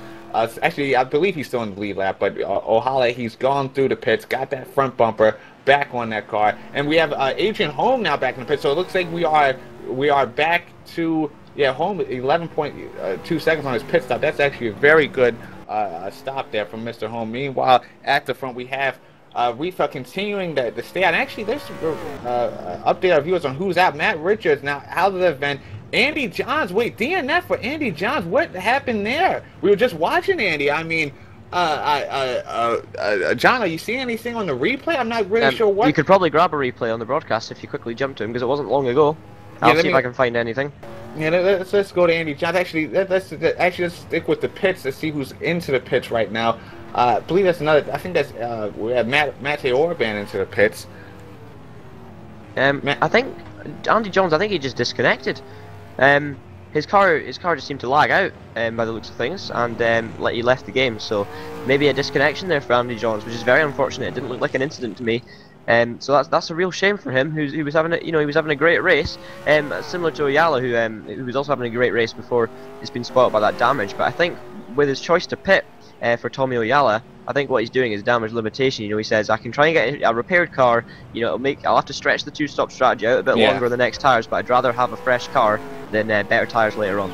Exactly. I think he went maybe 2 laps earlier than the rest of the field here, as we're seeing Eric Tveit, Matej Orban coming into the pits. So that was Sebastian Rosemeyer, I think we saw in a little earlier, or the other DPG Motorsport car. Obviously, we've got 3 here in Division 1, but Orban, Tveit, we have Carlos Ortiz coming in, Kevin Angwin coming in. So we're seeing a lot.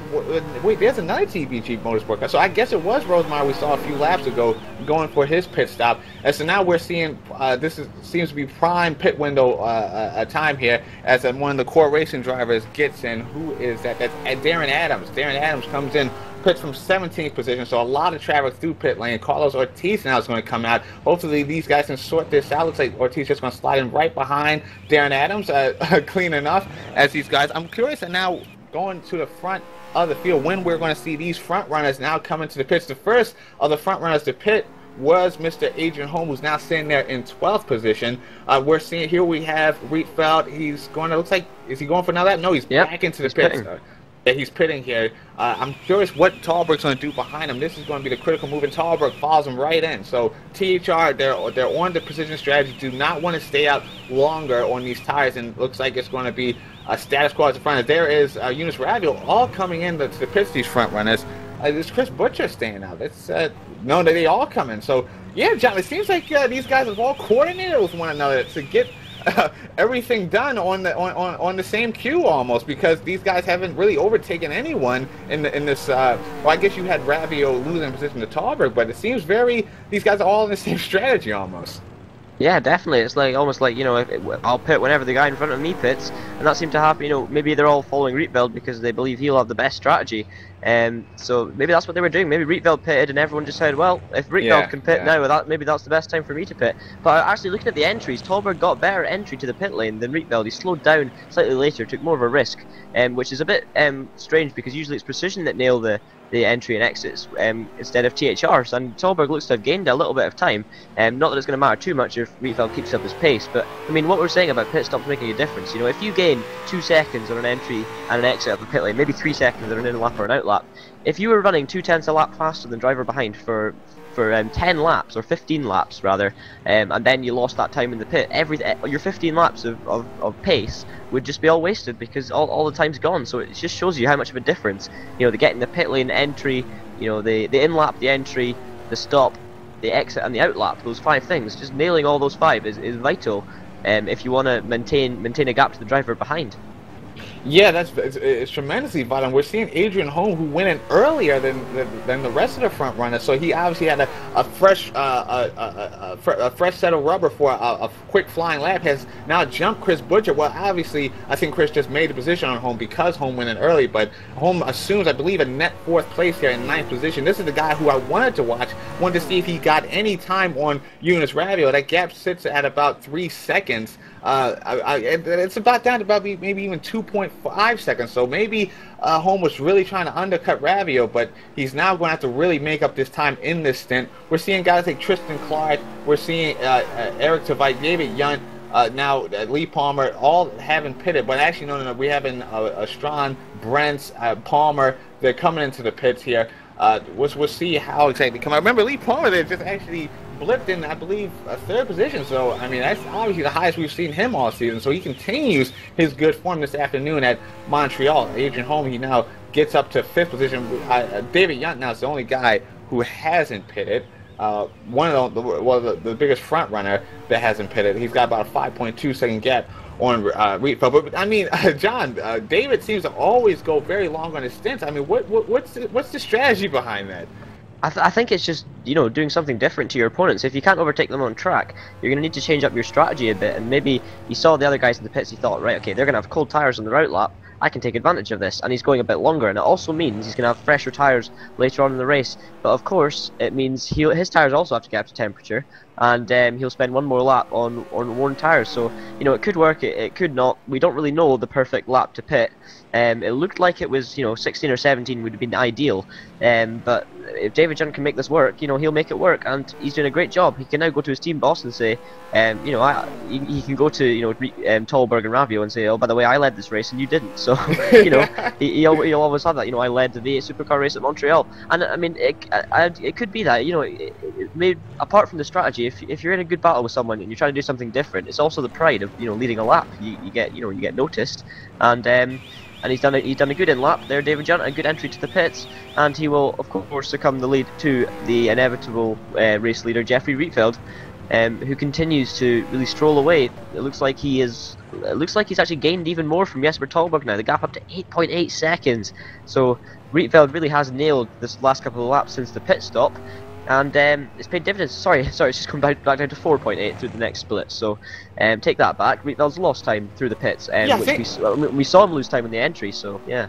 Yeah, I think your initial assessment of it, John, where you thought he lost some time to Thalberg coming into the pits, I think that was correct, because now that gap's obviously down to 4.8 seconds. It was up to, I think, 6.3 before the pit. So Thalberg has taken something out of Rietveld's time. Now the question becomes, can Thalberg find the pace within the race to now cut down on that time? Because unlike his teammate Toby Davis, who's been out and out just tremendously quick this season, Thalberg has made up position through other drivers making mistakes, through Thalberg being more consistent than those guys. He hasn't exactly set the world on fire with his pace, but now is his time. He's got to really push this car, wring some pace out that machine. Otherwise, it seems like Rietveld's going to pull right back away from the THR driver. So it's now gone back to Thalberg to really step it up on track.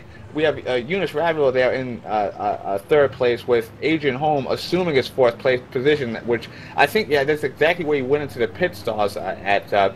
Eric Tveit is in fifth, so it looks like Tveit has now jumped Butcher. Butcher's now 3 seconds behind Tveit. Remember, we saw Butcher put a move on Tveit during the first stint, so I'm not sure exactly what's going on with Butcher's car. That car seemed very wobbly coming out of that final hairpin as he goes on to Casino Straight, but he's certainly not going to be happy about having now a 3-second gap to Eric Tveit, who he already overtook for that 5th position. So it looks like Mr. Butcher's got to get his head on together, and his teammate actually right behind him, and Kevin Brents. So THR Red, they're doing very solid. I believe THR Red is only a few points up on Core Racing, so the fight's very much on between Core and THR Red for that position. Eric Strawn there in 8th place, with Mate Orban there in 9th. Remember, Orban, I believe he started 7th or 8th, is now down to 9th place, but he's still doing very solidly in this race. I think even Orban got to 6th at one point, so he hasn't really moved up the grid, but to still be in the top 10, he's going to be happy about that.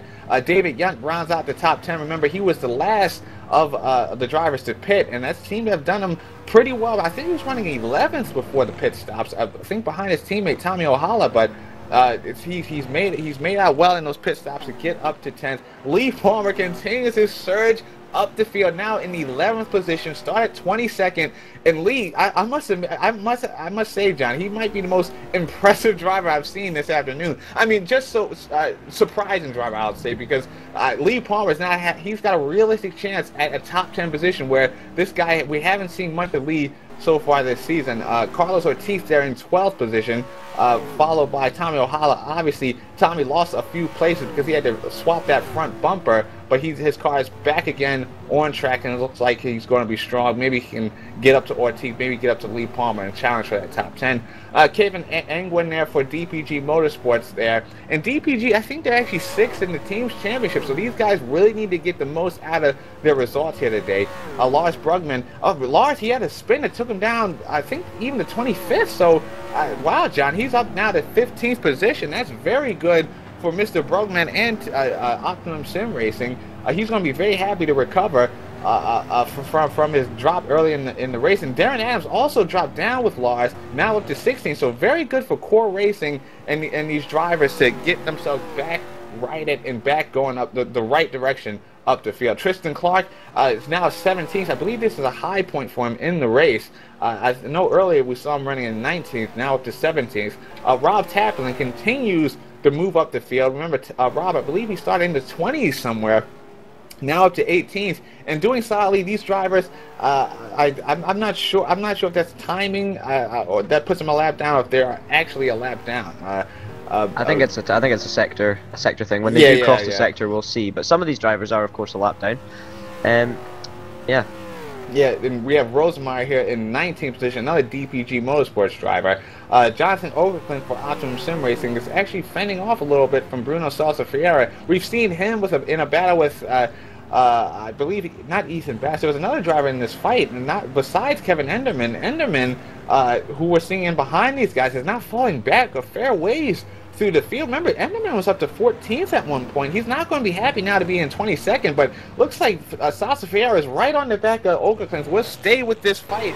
We'll see if Overclint can actually hold off Fiera for this position. Fiera looks like he's the stronger of the two cars. I mean, where does he want to make this move happen, John? I mean, if you're Bruno Salsa here. I think the main overtaking place has got to be into the hairpin, and if he can't make it work into the hairpin, if maybe he's a bit too far back, he'll concentrate on the exit and see if he can get a run into the chicane, but it's difficult to overtake there. Vera closes right in under braking, so he looks good under braking. He closes right in on Ockercliffe, that's going to compromise his exit, and it has, and Ockercliffe's got away, so the main overtaking chance for Sousa Ferreira would have been here, and maybe if he'd just taken his time a bit more, closed in instead of taking a risk, he would have maybe been able to dive up the inside into this hairpin, but he's not going to do it this time. Let's see if he can nail the exit. Ockercliffe runs a bit wide, he gets sideways, but so does Sousa Ferreira, and that's a good exit from Ockercliffe. I don't think he's going to be able to make the move into the next chicane. Just speaking about the pit stops, it looked like the biggest loser of that was Tommy Oyala. Obviously he had a bit of damage and came in earlier than everyone else, and it's dropped him down to 13th. It has to be said the biggest gainer was Jesper Tolberg, up to 2nd position. It looks like Oculus run wide, Sousa Ferreira. Oh, that was close. And afraid Sousa Ferreira's lost some time there. So that battle should resume in a couple of corners' time.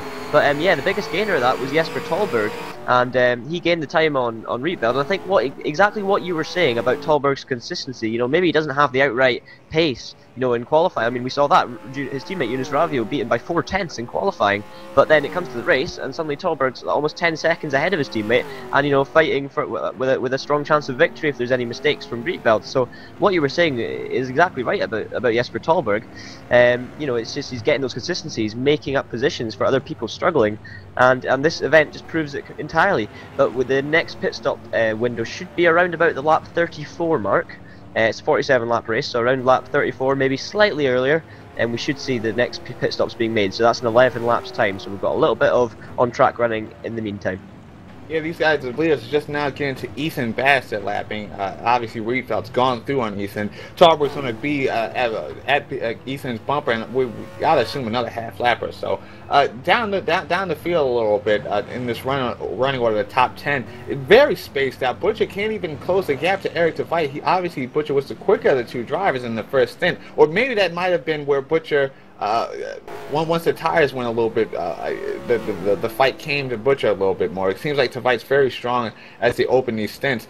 Kevin Brent's, actually, Eric Strong was a lot closer than this to Brent's only a few corners ago. It's now dropped off.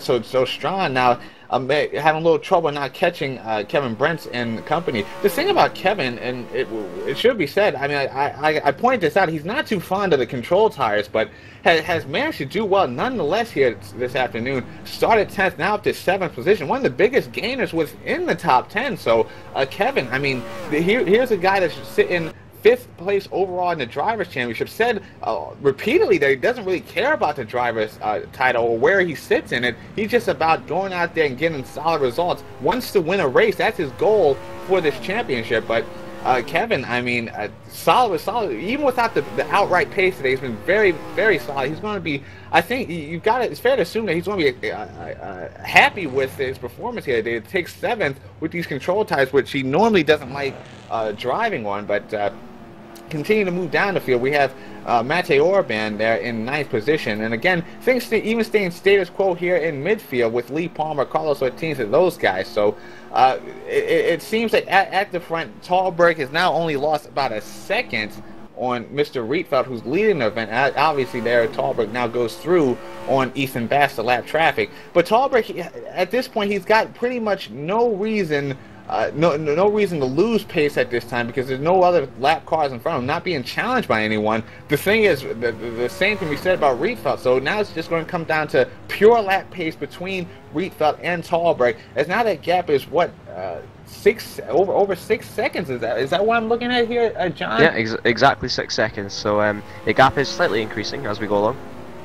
And I know you said the next we can expect the second round of stops around lap 33, lap 34. So remember, the gap was about 6.3 seconds, I believe, before the first cycle of stops, and Tolberg cut that down to 4.8. But already that gap's back above 6 seconds. So even if Tolberg can gain on Rietveld through the second set of stops, I don't really think it's going to impact how this race is going to play out. I mean, it seems that unless Tolberg can get some more lap pace, it's pretty much Rietveld's to lose at this point. Eunice Ravio continues to just have a very lonely race here in third position. I know at the end of the Watkins Glen GP, he said that was a very boring race for himself. Obviously, he finished second, wasn't challenged by anyone, couldn't get close enough to Rietveld to really challenge him for that first position. So again, Ravio having a very lonely race there in third position. But hey, as far as I'm concerned, John, a lonely race on the podium is still a race on the podium, you know? Exactly. You'd rather run away with a third place than be in a fantastic battle for 33rd place. It has to be said, that come the end of a race. Oh, as we see that Ethan Bass crashing just in front of Ravio, so got away with that one. But yeah, I mean, as I was saying, at the end of the race, sometimes you can say, oh, that was a great fun race, and it will have been, but you'll be still disappointed at your result. Whereas if you pick up a third position, who cares if it's lonely?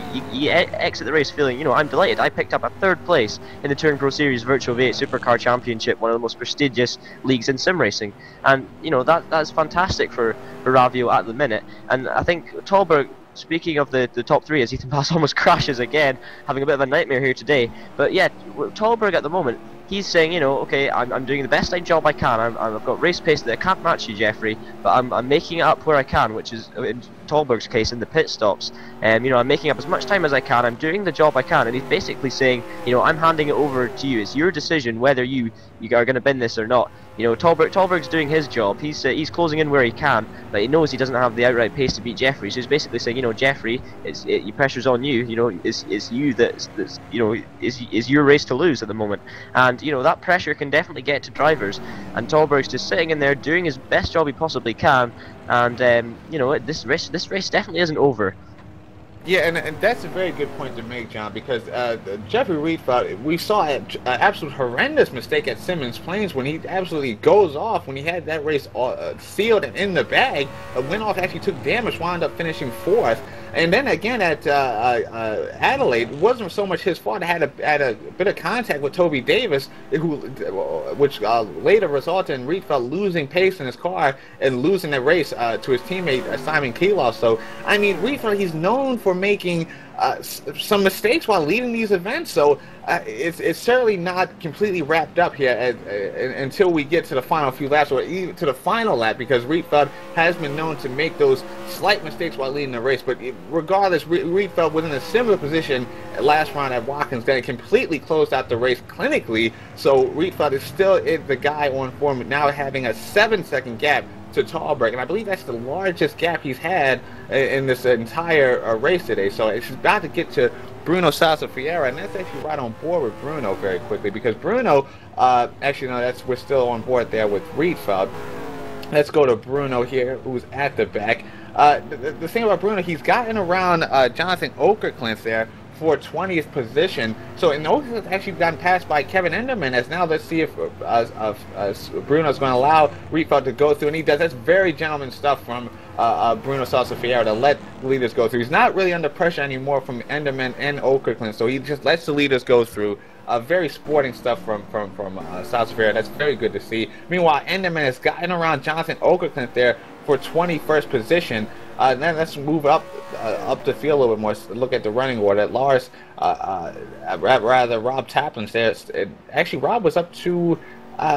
No, he stayed in 19th place, rather. I'm getting confused. I thought it was someone else. But it looks like Tristan Clark and Matej Orban have swapped positions, or. No, just a slight glitch in the timing. I'm sorry about that. It was Sebastian Rosemeyer behind Tristan Clark there for 17th. Moving up, we have Darren Adams, who continues to trail Lars Brugman. Remember, these guys were in that opening lap scuffle with Matt Richards that saw them take a slide down the grid, so it's great to see them back up and running within, just outside the top 15, or just inside the top 15 if you're Lars Brugman. Kevin Agwin, they're sitting in 14th position. That's going to be a very solid result again for him in DPG Motorsports. Carlos Ortiz has yet to really been able to, he's not been able to get up to Tommy O'Hala, and O'Hala's actually passed Ortiz, rather, I should say. O'Hala fell to 13th after that first cycle of pit stops, gone through against Carlos Ortiz, is now going to try to close in on Lee Palmer, but Lee is he's got quite a bit of a gap up the road to Mr. Tommy O'Hala, and so he's going to try to hold on to his position. The thing about Lee, though, he had a great start to this event to get up to 13th, but it seems like now this guy right here, David Young, has managed to hold the gap in 10th place. So, I mean, if you're Lee, what are you thinking, John? Do you think he's going to really try to push to go after David Young, or do you think he's going to be content with holding on to that 11th position? I mean, okay, put yourself in Lee Palmer's position. You've qualified in 22nd position. You've been struggling with a setup all week. You've really got nothing to lose, and he's made such a good start to this race. You know, he's just sitting there thinking, you know, I'm riding an 11th. You know, I can see a top 10 in my distance. I know I've got good pace in this race. I'm feeling confident. I've got a big gap behind me, and I'm here for the fun. I'm not here. You know, I'm not going to win the race, but you know, I'm gonna push for this position. There's no point, you know, sitting back and settling for 11th. There's no satisfaction in, you know, you can't just say, oh, you know, I drove a consistent race. I was just aiming to get my 11th position sealed. You know, that's not what you want to be doing. You want to be really fighting for those top 10 positions, and he's not far behind David Yunt. And he definitely has the pace to catch David. I mean, David is definitely no slouch in the THR blue car, but neither, of course, is Lee Palmer. And the way his race is going, he must be, you know, riding. He just needs to ride on his, you know, ride on his momentum, if you like. And you know, he can see David Junt in the distance. He'll just keep on pressing, doing as fast race laps as he can without incident. And you know what the heck, go for the top 10 position that you deserve. And if it all ends badly, you know, you still enjoyed the race. It's a shame it didn't, but you know, these things can happen, and it's a risk that drivers need to take if they, you know, they want to do well. Sorry, just talking. Matt Richards has just been talking to me, and he's actually been struggling with overheating in his room on his computer and basically his hardware. So brakes included. So that's a real shame for Matt Richards, because his practice time would have put him 6 on the grid. And also saying, you know, the lap 1 incident, you know, it wasn't just down to Matt Richards. It looks like there was just, you know, different braking points between the two of them. So yeah, it's a real shame for him, but I'm sure you can rebound for the next round, Matt. So enjoy the broadcast while it's on. And another man who'll be enjoying this one is Jeffrey Rietveld, just absolutely flying away at the front of this field, and still setting still setting fantastic laps.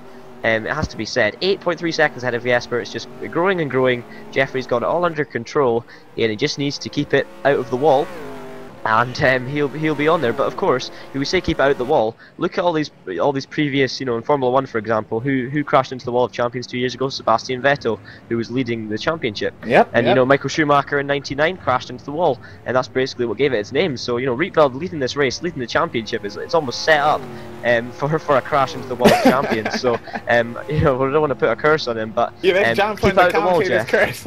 Yeah, I mean, I've done that so many times in these broadcasts. I did it to Matt in this one. I did it to Van der Velde in the last event of Minis. So I'm sorry, Jeffrey, for what's about to happen to you. And now we're actually just catching this battle between Adrian Holm and Eric Tveit. You know, I've watched this the past few laps, and Tveit is really honed in on Adrian Holm.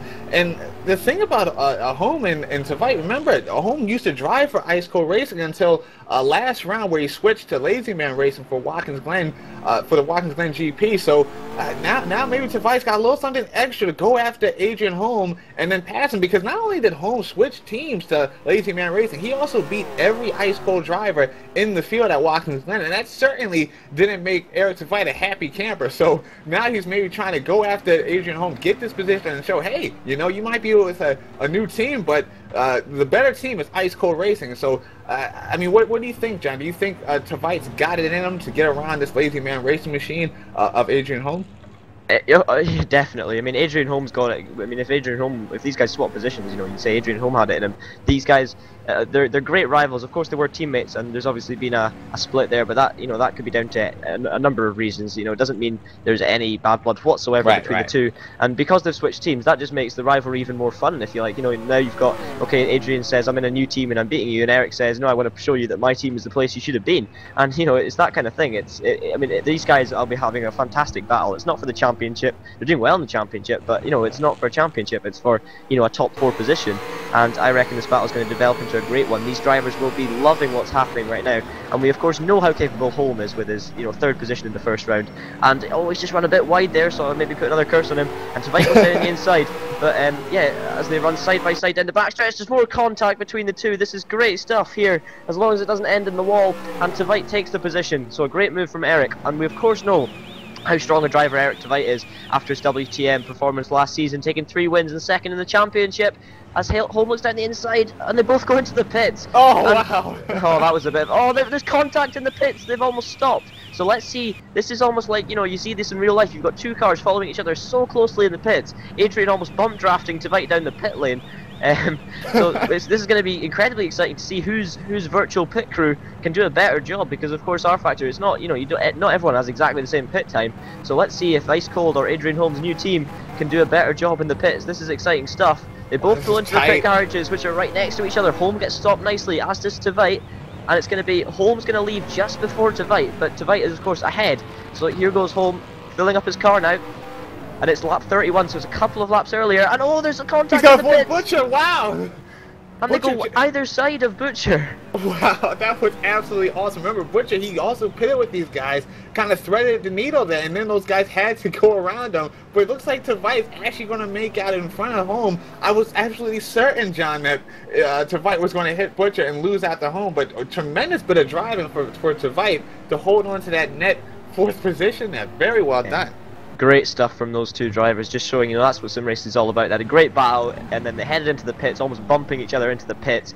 They had a great battle in the pit lane, Tveit avoiding action, and then look at them now. They've exited the pit lane, the adrenaline's still pumping, and they're having a great battle as Oyala makes his 2nd stop. So yeah, we're about right with the pit call. It looks like the earliest stop's coming a couple of laps before lap 34, so that was about right. And Holm will just be looking to get that position back from Tveit, because this is a net 4th place these guys have got.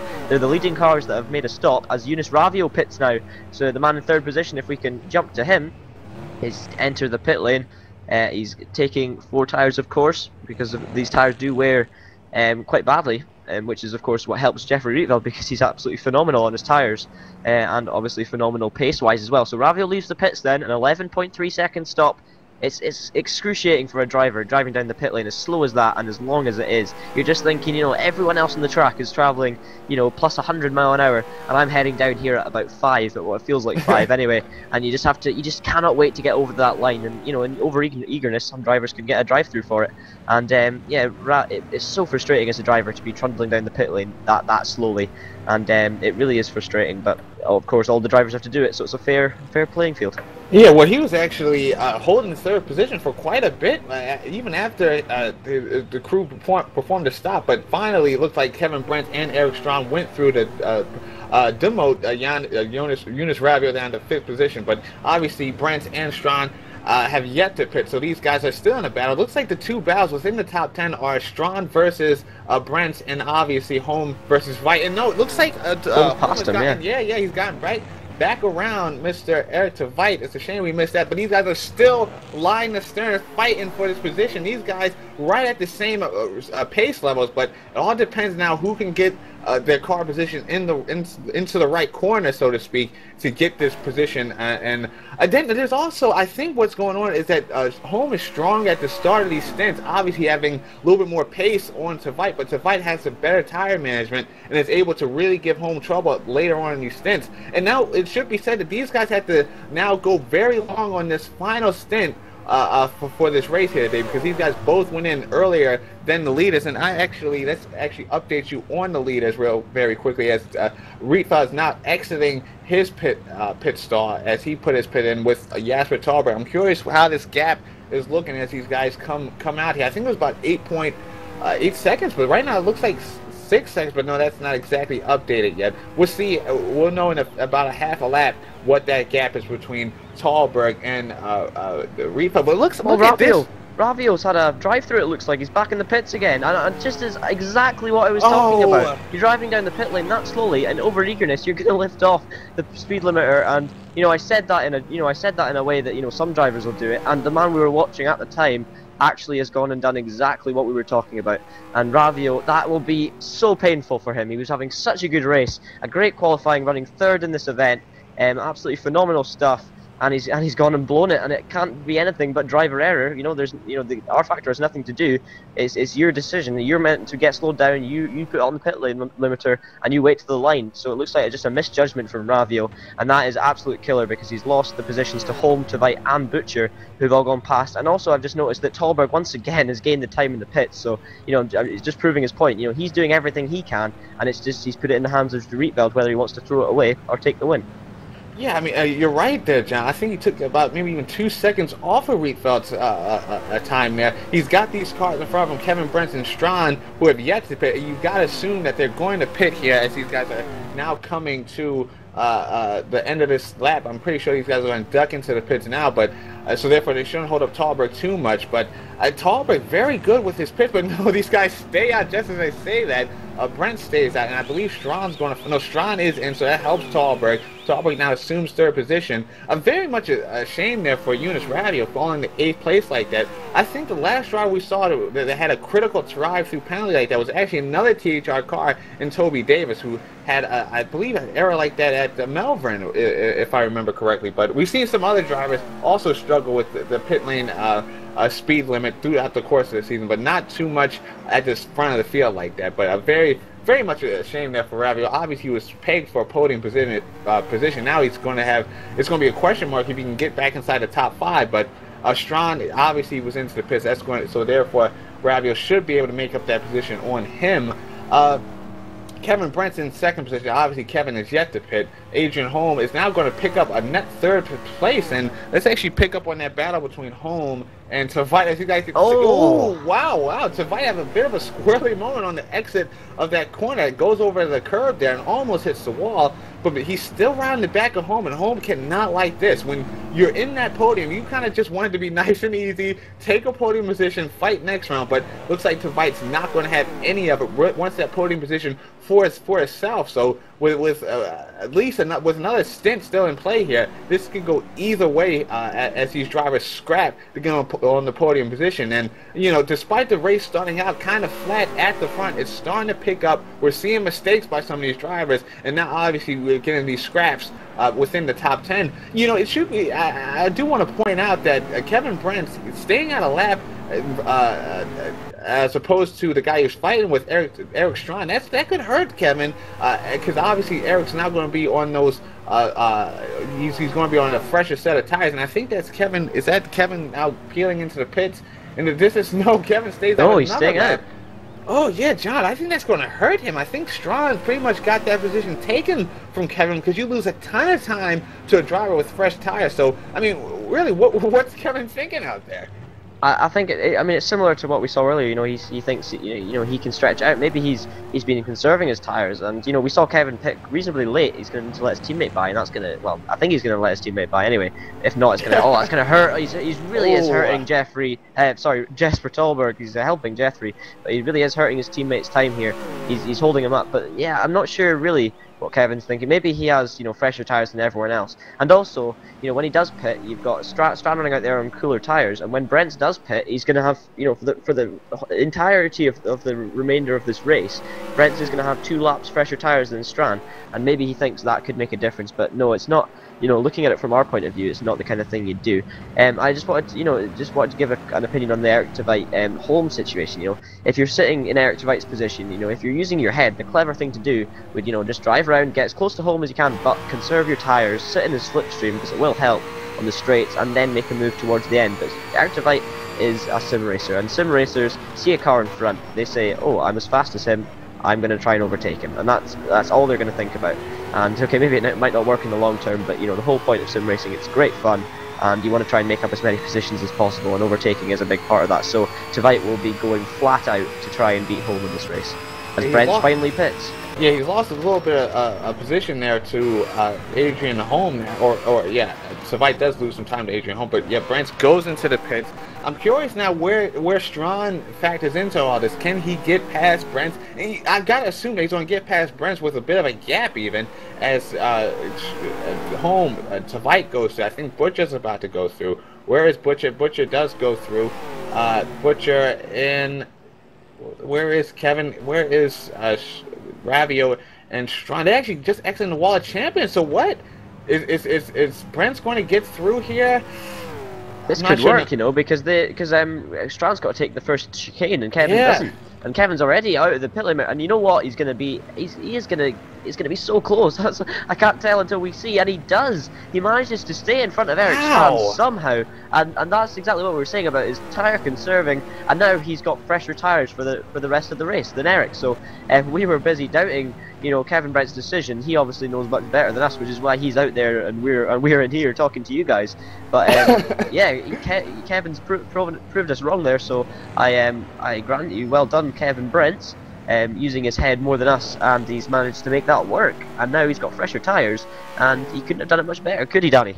Yeah, talk about really knowing the strategy, knowing your car. I mean, meanwhile we were questioning Kevin the whole time there, and meanwhile Kevin, even given a position and slowing down to his teammate Jasper Tallberg, still manages to hold off Eric Strand. And now we've got to assume that Kevin's going to take this position because, like you were saying, John, he's going to have the fresher tires for the duration of this event. As now here's our leader, Jeffrey Reefer, just set the fastest time of the event. Now he's pretty much just going to go for the absolute kill job on this one, trying to completely shut the door on Tallberg. But again, he's got to watch himself pushing, because with a 9.2 second gap, you really don't need to push for that much. I mean, there's definitely more to lose than there is to gain at this point. But we're going to take a quick commercial break before we finish out this race here. Obviously, having done the first two pit stops, the only two pit stops of this event, we're going to go to this quick commercial break, and we'll be back just after this.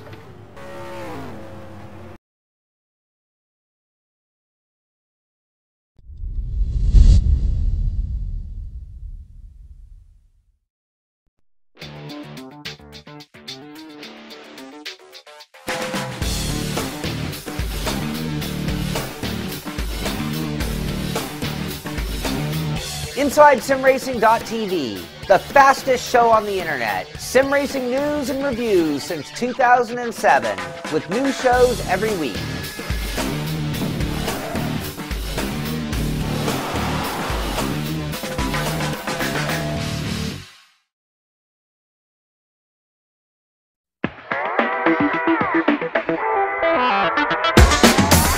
GamePod, the ultimate race rig for those serious about sim racing, puts you in the driver's seat with all the controls at your fingertips.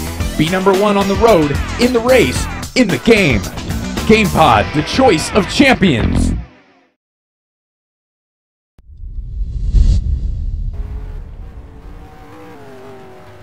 All right, welcome back to the action here. After our just a quick word from our sponsors, we are now picking it up with Jeffrey Reetfeld here as he continues to lead the event here. You know, it should have been said, we actually forgot we are missing Florian Strauss, one of the major players in the Virtual V8 Supercars world. He's sitting in 14th and overall in the Drivers' Championship, but Strauss has been very good as of late. I think he took it's not a podium position, I think 4th or 5th last round at Watkins Glen, so it's a bit unfortunate that we've lost him. But Andrew Warren, we've also I know John, you wanted to say a quick few words about him. Yeah, definitely. I mean, he's not racing in the V8s, but of course had a big crash in real life racing. Well, I think he actually still got a podium position even when he crossed the line upside down, which is pretty much the only consolation he can take. But he did get, you know, he got badly shaken up, and he's just, you know, keep taking it easy at the moment, and he's definitely recovering and will be back, hopefully racing in Touring Pro Series before too long. So just like to wish him a speedy recovery, and I know he's doing a good job so far. And if you watch the news, global news, I think it was Toronto news, he was actually featured on it with the crash, and you know how his friends and fellow racers helped drag him out. And yeah, it's good to see that he's okay. It was a big crash, and just to say the whole of TPS is hoping you get back fit for racing as soon as possible. Yeah, I think it was absolutely remarkable how the drivers, I mean, if you've seen the video, these guys actually stopped during the race, get out their cars and flip Andrew's car over and save the guy while he's trapped, pinned underneath his car. I think it's absolutely tremendous what those guys did. And, you know, Andrew's actually so incapacitated, actually in the hospital through that, actually had his friend log on to his account within the Inside Sim Racing forums to post to inform the TPS crew that the guy was, you know, out of action and about the whole crash. So Andrew obviously in bad shape through all that, but I mean, God willingly, he's okay now. And like John was saying, we'll expect him to see him back out on the Touring Pro Series circuit sooner rather than later. So that's always great to hear. Back to the race here. Obviously, rFactor continues to lead. I want to pick up with this home and to Vite battle as these guys continue to go at it here, John. 33 seconds behind the leader, but this fight for podium position is well and truly on. Vite continues to hamper Adrian Holm, and I thought, I mean, when we cut to break, it looked like Holm had about a 1.5 second gap, or at least a second, to Eric Tveit, but Tveit has closed that right back up now. He's right behind Adrian Holm, Ice Cold Racing against Lazy Man Racing for this final podium spot. This is a highly coveted spot within TPS, is one of their strongest leagues. So, contact! Oh! Yeah, it looks like Tveit overcooked it a little bit on the brakes, but it looks like these guys make it through A-OK. Again, I mean, Tveit, like you were saying, John, he's going to look for a gap if he sees one, but it looks like Adrian Holm is defending very well so far. Yeah, definitely. He's doing a great job out there. Is Adrian Holm? This, of course, not for 4th position anymore. It's for an even more important podium position, thanks to Ravio's mistake in the pit lane. So yeah, this is definitely big honour going up for grabs here. I mean, if you get 3rd position, you get a podium. It goes down in GP costs. You get a 3rd place trophy, and of course you get more points. So 3rd position is definitely one you want to be in, and 4th. Obviously, you take 4th position, but if you had a shot at 3rd or getting on the podium, you would be absolutely delighted. And these guys, absolutely great rivals and good friends.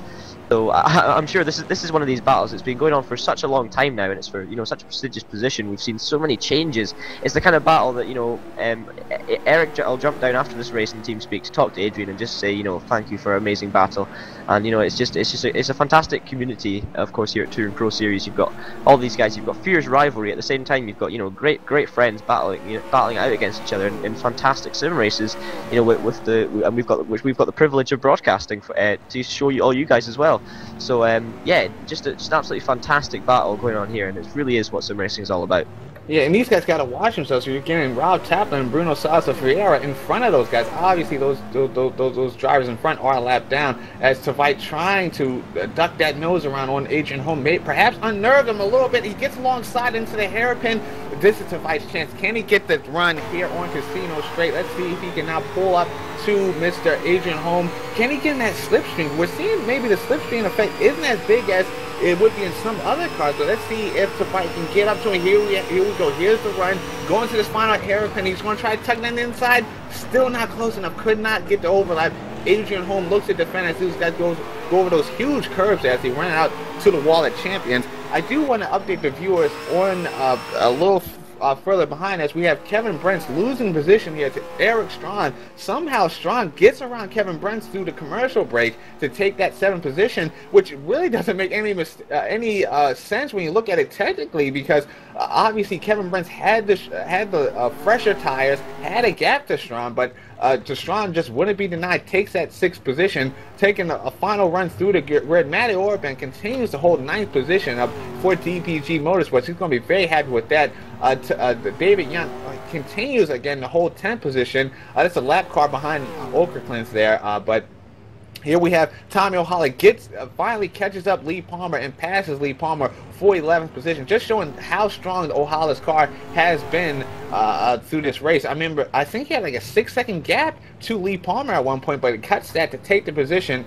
Lee Palmer there in 12th position, a tremendous result for the Ice Cold Racing driver so far. He's going to be absolutely through the moon to finish 12th in this event today if he can just hold on to what he's got so far. We have Carlos Ortiz not too far behind that fight there in 13th position. Remember, Ortiz was all over the place at Watkins Glen, has managed to really get together and be more consistent here today. 13th position. He's going to be tremendously thrilled with that, as I believe he was started as a Division II driver, so to finish at 13th, that would be great, but he does have to hold off this man here in 14th place. Kevin Agwin for DPG Motorsports has been tremendously strong here today. It needs to be said for Kevin. Has managed to weather the storm in midfield, and so far he's sitting in 14th position. Solid job from Mr. Agwin here this afternoon. At the front, I want to make a quick update to the Holm and Tveit battle. It seems like Tveit made a mistake to drop 3 seconds behind Adrian Holm, so that seems to have cooled down there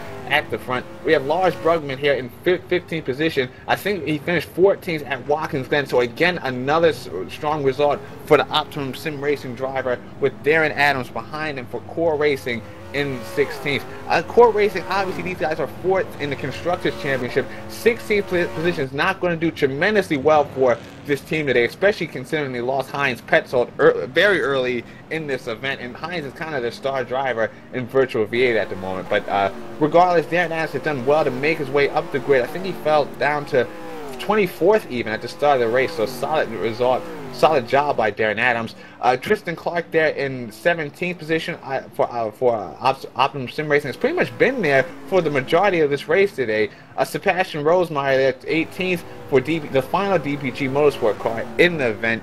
Rob Taplin there at 19th position has held that position for quite a while, as now you're seeing Adrian Holm, that is, just tucked in behind him.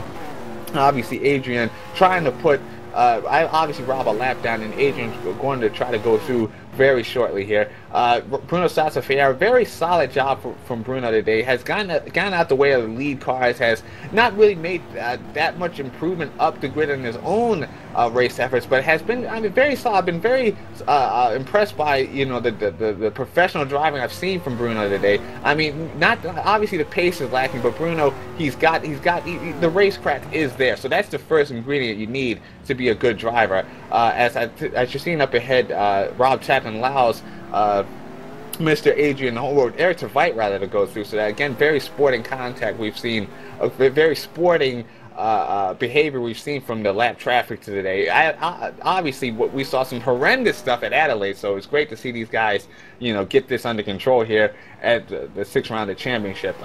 That's Kevin Enderman, who's been up and down today, with Jonathan Okerklint there in 22nd position. Rounding out the field is Ethan Bass in 23rd, and we have Andy Johns, who DNF with Matt Richards, and finally Heinz Petzold. So let's actually now run on board with the front runners, as here we have Jeffrey Rietveld just taking us through our final laps here today.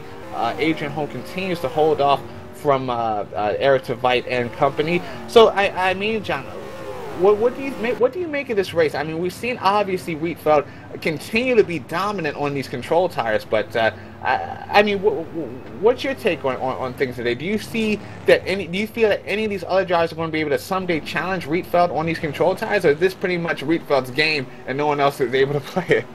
I mean, of course, there's obviously going to be, you know, the absolute ultimate pace that anyone can possibly have, because of course all cars have limits. They can't just, you know, you can't just go flat out around the corners. So, you know, obviously Rietveld is very close to the limit of what's possible, you know, in these cars at the moment, and no other driver seems to be close enough. So it's definitely possible. You know, it's much easier to improve when you're further away from the ultimate pace, and you're further away from the perfect setup. It's easier to improve. You know, Rietveld's got to a stage now where, I mean, it's going to be so difficult for him to improve. Whereas Tolberg, you can clearly see, you know, running maybe a couple of tenths a lap slower, there's a couple of tenths that that's possible to improve. So, you know, I mean, it can only get closer at the front. But on these control tires, Rietveld is absolutely phenomenal. It looks like on the other tires, you know, he kind of just falls back into that top four battle. It's usually between the two precision cars of Rietveld and Kilov, who's not here, and then you've got the two THR orange cars of Tolberg and Davis, who's also not here. And just quickly like to wish him great luck in Supercars this weekend at Silverstone. But yeah, it seems like as soon as these cars get on these control tires, Rietveld just absolutely, he just, it's almost like they were designed perfectly for him. He's absolutely phenomenal. There's words cannot describe, you know, how much he is dominating on these control tires. And I mean, it doesn't make sense to you or me, but it's just, you know, he's just an incredible sim racer, and that's why he's in a team. You know, that's why he's doing so well. He's got the backing from a phenomenal team. You've got, you know, the guys like Jack Keithley. You know, right at the top you've got Bono Weiss from Formula Sim Racing, you know, dominating over there, and it's just, you know, one of the top teams, and it's definitely showing. You know, Rietveld's joined one of the top teams because he's clearly one of the best drivers, and you know, the two together have just been absolutely phenomenal. And on these, as I've said, on these control tires, he's just absolutely phenomenal stuff by Rietveld. I mean, we saw him set the fastest lap, and the lap, I think it was 32 or 30, sorry, 37 or 38. Yeah. So 38 laps into the race, he's done a lap. It was fast enough to put him third on the grid, and you know, it's just absolutely unbelievable.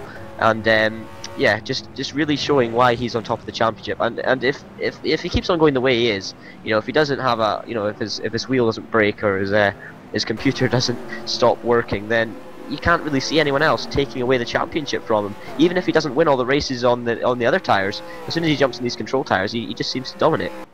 Yeah, I mean, while rFactor seem, you know, mortal on the sprint tires and the control tires, it just seems like he's the de facto #1 driver as rFactor continues to dominate this race. He's going to take his 3rd race win of the season. rFactor, I mean, absolutely, again, not enough superlatives to really describe how good he's been this championship so far, but I do want to update our viewers very quickly on what's going on behind. Obviously, Adrian Holm has held off Eric Tveit, has really staved off that challenge from the young Tveit. But this battle here, Yunus Rabbio has now quietly held 6th position, but he's not really in a fight here with this is just lap traffic he's trying to get through. But these lap traffic guys, they are in a fight. Meanwhile, it looks like Yunus Rabbio is only a few seconds off of Chris Butcher as there's the lights being flashed there as Rabbio tries to go around here. I don't think he's going to have enough time to get to Butcher there, but there definitely is a chance that he can now challenge for that top 5. Remember, Rabbio was on your podium,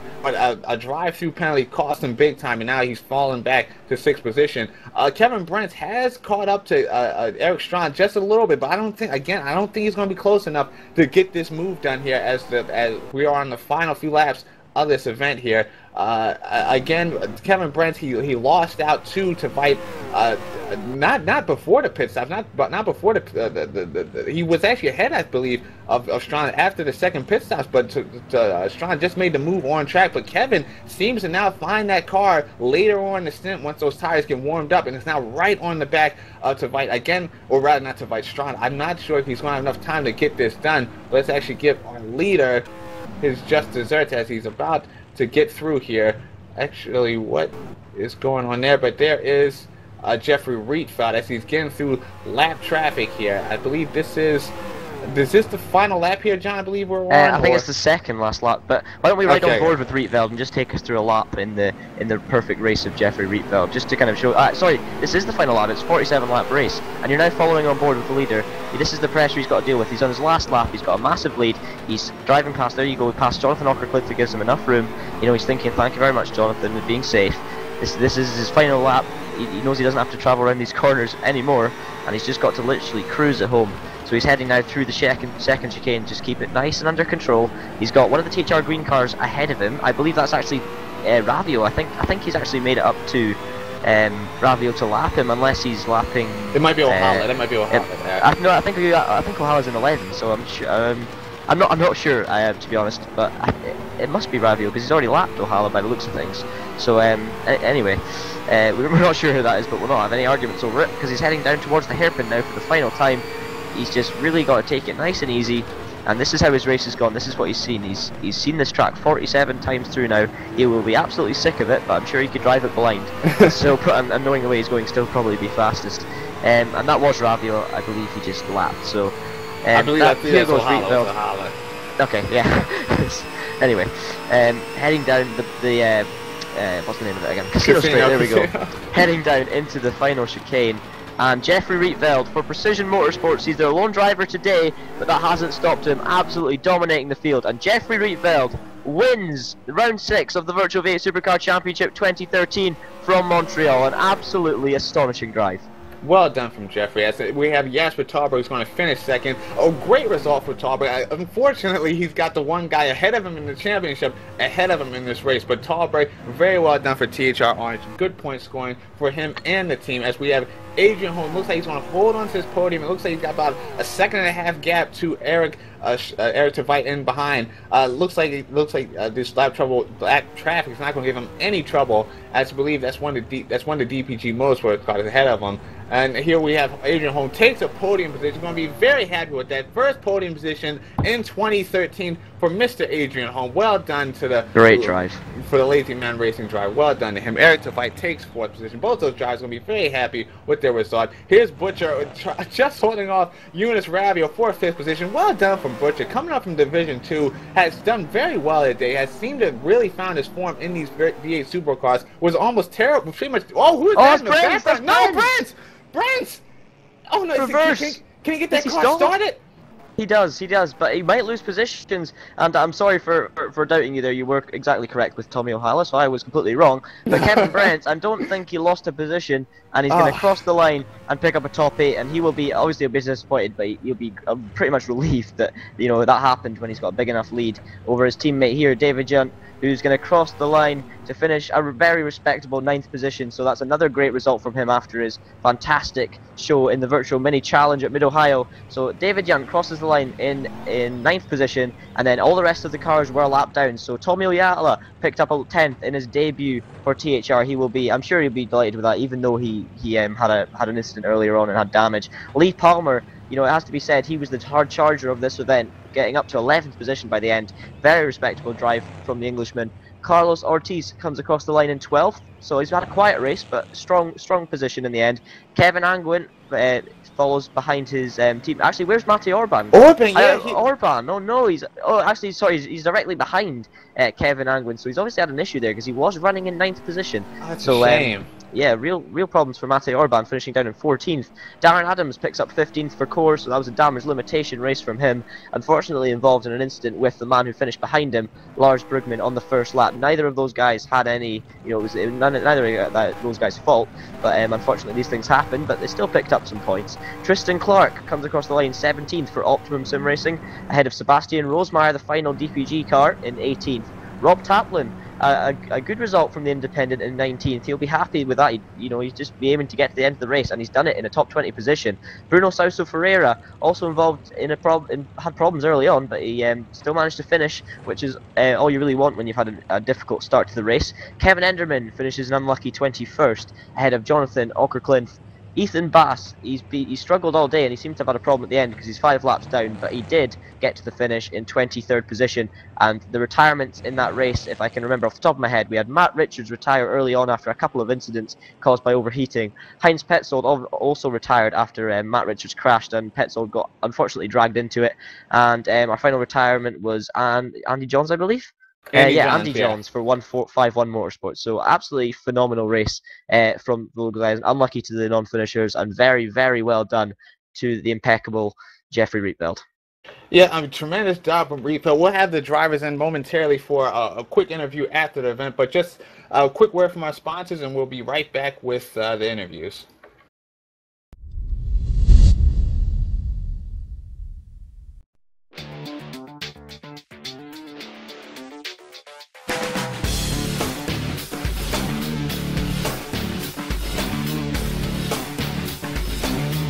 InsideSimRacing.tv, the fastest show on the internet. Sim racing news and reviews since 2007, with new shows every week.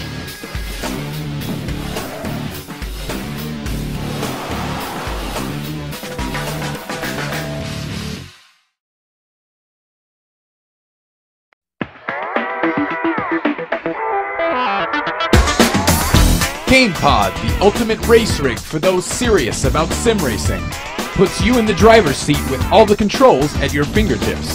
Be number one on the road, in the race, in the game. GamePod, the choice of champions.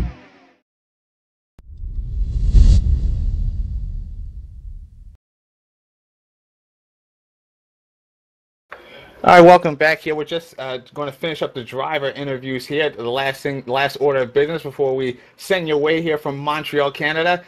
The first driver we're going to talk to here is obviously our race winner, Jeffrey Rietveld. I mean, Jeffrey, tremendous drive today. You seem to have, I don't know what it is, but you seem to be that much better than everyone else on these control tires. So, I mean, what do you really pin that to? Because once we go to these control tires, it seems like it's just your game and you dominate it. Yeah, I don't know what it is with the control tires in me, you know. They suit me very well. I changed my wheel settings like for Watkins Glen, and yeah, since that moment I don't have any tire issues anymore. So I was quite surprised that I was faster at the end of the stint than Jesper Tolborg. So. I mean, obviously at Watkins Glen, you also won, but you received a 10-point penalty. So what were your thoughts coming out today? Because obviously now your championship lead, instead of being 18 points, it was 8 points. So was there any added pressure to do well here today? There wasn't any added pressure, actually, because yesterday I started testing, and yeah, you know, Canada just suits me very well. The setup was out of the box quite good. Only changed a few things, and yeah, the setup just felt perfect. The tire wear was perfect, so didn't really have any pressure on me. Just wanted to finish first and get pole, of course, to extend the lead in the championship. Now, moving forward in the championship, I mean, what are your thoughts about going back to these sprint tires? Are there any concerns that you're not going to be able to dominate as well as you've been the last 2 rounds over here in North America? Well, since I changed my wheel settings, as I said before, I don't have any tire issues anymore. So on the sprint tires, my tire wear was worse than on the control tires. So hopefully it's fixed now. But yeah, you never know. We'll see it next round. Well done, nonetheless, Jeff. I mean, tremendous drive not only today but also at Watkins Glen. You swept the North American Series, part of the championship. So well done to you. Now I know, John, you wanted to have words with our podium position driver, Adrian Holm. Yeah, definitely. So, Adrian, I've been looking forward to speaking to you because it looked like you had a phenomenal race out there with Eric Tveit. But first of all, just talk us through your event as a whole. It was quite a good race. The car wasn't too good. Actually, it was very twitchy at the end of the stint, so I just tried to conserve the tires early in the stints to try and have some at the end. But it was a good race with some close battles and some overtaking. Yeah, and of course the main overtaking, it has to be said, throughout the entire field came from you and Eric Tveit's battle, and also of course through the pit lane. So just tell us a bit more about that. You know, while you were having the battle with Eric, did you think you had the pace over him? Do you think you were really evenly matched? You know, what was your situation at the time, and what did you predict to happen from that? I feel I had a pace early in the stints, but in the end my tires fell off too much, and he caught me pretty much in the end of the stint. So, and going into the hairpin, ran wide there, and I just thought, all right, I'm just gonna pit this lap, and I hoped that he was gonna stay out for another lap, and when I realized he wasn't, I just had to stand on the brakes and just try to hit that 40 case in the pit lane, and from then on, I knew I had the shot early, so I just went for it in the beginning, and it worked out, and from then on I was quite comfortable having him behind, because I just focused on my race, not doing any mistakes, and I knew he wasn't going to get a good enough run from then on, pretty much. Yeah, definitely. And this is, of course, your first podium of the season. So, I mean, you've had a bit of an inconsistent season, it must be said. A couple of good results and also a couple of unfortunate incidents and stuff. So, do you think you'll be able to continue this form? Do you reckon, another podium or even a chance at victory in maybe one of the sprint races is a possibility for later this season? I definitely hope so. I mean, the tracks coming up is, I'm a big fan of those. I didn't really like this North American tour, to be honest. I would like to have like Hidden Valley and such in there, but yeah, for sure, Sydney Park will probably be my best shot. Have had good speed there throughout both my races there, so we'll see. I don't know. I hope so. Yeah, that's great to hear. So very well done to Adrian. Unfortunately, we can't talk to Jesper Tolberg, but I'm sure he'll be happy with an element of disappointment because the man he needed to beat, he couldn't today. So I believe now Danny's speaking to the other side of that battle, Eric Tveit, who finished a fantastic 4th. Yeah, I'd like to talk to Eric really quick about his race today. I mean, Eric, you were very sporty today, very looking like you're actually going to take podium with going against Mr. Adrian Holmes. So take us through that race from your end.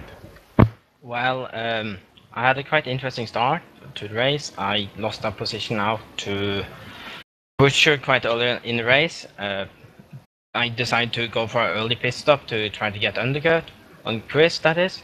I got undercut on Chris and got past him and tried to push my way up to Holm. So late in that second stint, I got up with him, and we were in a very nice battle. I managed to get past him when we were going into pits, as he said earlier.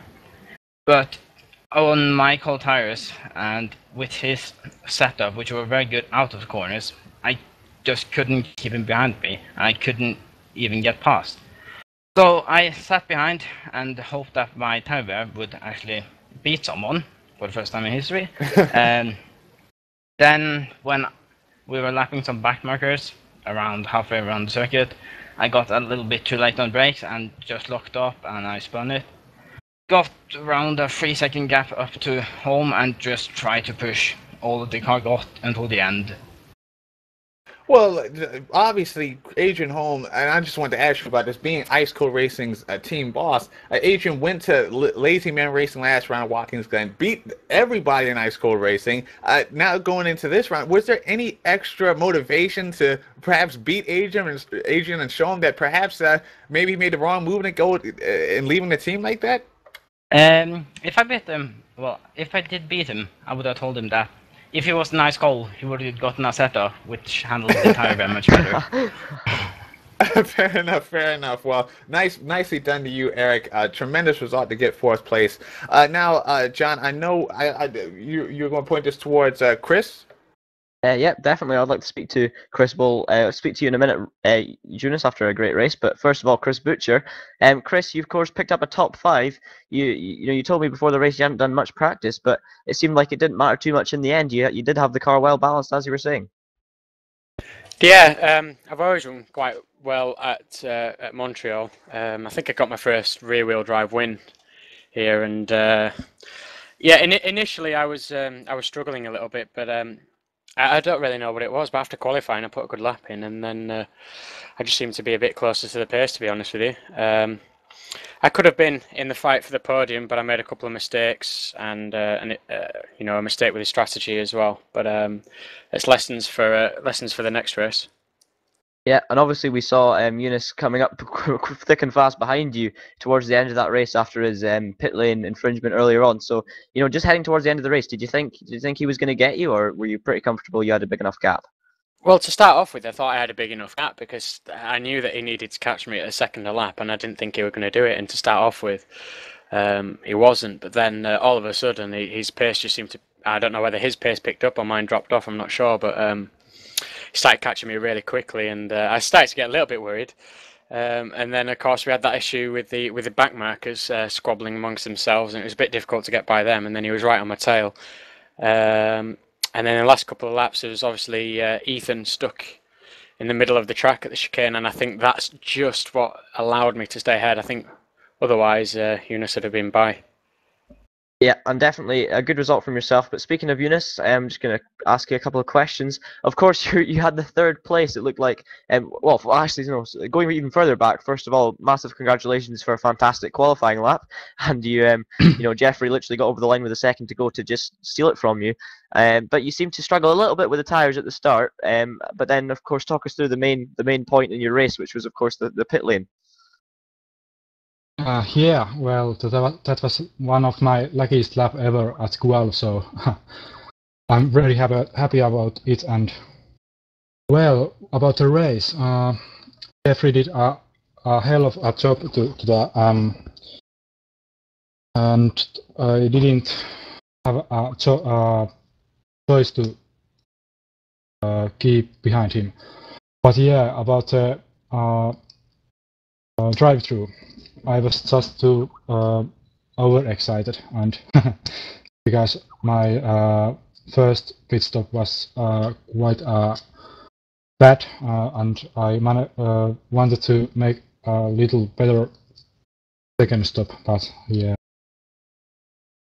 Yeah, obviously didn't work out quite too well in the end, but you did have a great result in 6th. But you know, it was just funny on the broadcast because as you were, you know, exiting the pit lane, we were just talking about the fact that, you know, some drivers are just too eager to get on the gas and get a pit lane speeding penalty, not having a clue that you would suffer the same thing. So I'm sorry, I probably cursed that for you, so you can blame me entirely for that one. Just Okay. one final question: what's your opinion on the circuit, the track? There was a loss of grip. Good circuit, but loss of grip. Yeah, of course, with a slippery surface at Montreal, which is actually quite a feature, and also a bumpy circuit. So that does make a lot of sense. So yeah, very well done today, Eunice. Unlucky you didn't get on the podium in the end, but still a strong top 6 result. So well done. And I believe now Danny is going to speak to THR debutant Tommy O'Hala. Yeah, Tom, just wanted to have a quick word with you. Tom, obviously, like John said, you just switched over to THR. A very strong result here today. I believe you finished 10th. So, how'd your race go? I mean, from your end of things. Well, it could have been better because I was standing still like 25 seconds in the pits because I had to make repairs. as I lost the car in first stint, but otherwise the race was pretty good for first race with the THR. You had a bit of an issue there. I believe you got your front clip taken off. You had to pit a little earlier. So, I mean, how was it to fight back through the field? I think you dropped to 13th at one point to go back through the field. How did that go? Well, after repairs, the car was back to normal, I think, and I was able to do good laps and got the places when the other people did go to the pits, and at the last lap, I think Mattei went to the pits to get fuel, and so I got the 10th place from him there. But it was good result for me. Well, very well done, Tommy. Obviously, to just go over to THR and get a top 10, such a strong league. Well done. And that will actually wrap up our driver interviews. The race today was obviously Jeffrey Rietveld dominated affair, but we had a fair bit of action within the top 10. Obviously, home to fight being the major bit of that. Then, unfortunately, Eunice Ravio then dropped back to 8th place after his drive-through penalty. But regardless, a solid result from the two championship-leading guys in Rietveld and Thalberg. Unfortunately, we haven't been able to talk to Thalberg not only this round, but for a few rounds. So hopefully, maybe the Iceman will join us in the booth one of these days. But just to update our viewers on our next events, we have the Thomas Cole Clio Series resuming in about a week and a half's time at Croft. And John, I know you actually compete in that series for Precision Motorsports, so talk a bit about what we can expect in about a week and a half. Well, if anyone tuned into the broadcast on Wednesday, we saw quite a few fireworks between THR and Precision. There was a fantastic battle going on for second place it was after Alexander Lauritsen walked away with a win, and there was a bit of controversy surrounding that. It was some drivers viewed it as over aggressive, but of course the stewards will decide all, and it just sets us up for an incredibly exciting end to the season. But unfortunately, it's another 4 weeks away, or just under 4 weeks until we see that. And but definitely looking forward to it, and because of course it is the debut, as you can see in the picture, of the 2013 Clio mod, which is brand new to the series, and hopefully will spice things up. The 2008 mod was absolutely fantastic, and maybe it wasn't all drivers' favorite cars to drive, but I certainly enjoyed it. So you know, and hopefully the 2013 car will be even better, and we'll see more fantastic Clio action thanks to Tom Monzo-Cole and Team Hard. So yeah, battle between Precision and THR, I'm sure, will resume in the next round at Croft. But just the final word before I hand you back over to Danny to round us off. Yeah, just well done on a fantastic race to all the drivers. Brilliant to watch and an absolute pleasure to commentate on, because it's the first commentary I've done for Touring Pro Series outside of the Virtual Mini Challenge, and it was an absolute honour. It was a fantastic event. And I hope you enjoyed it more than you enjoy the Formula One. We're putting on a better show here at Montreal than Formula One can manage. But yeah, just like to thank all of you viewers for tuning in today to what has been a fantastic event, as usual, in the Touring Pro Series. And definitely make sure you tune in 2 weeks' time for the next round. But I'll hand you over to Danny to round us off. So thank you very much from me.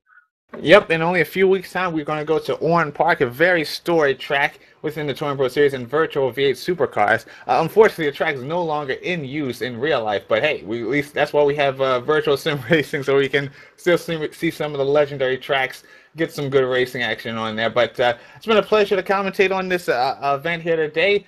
Here at Montreal. This will obviously conclude our North American leg of the championship. Now we're going to go back to the good old tried and true Aussie tracks to finish off this championship. So from John Munro and Danny Asbury, it's been a pleasure. Until next time.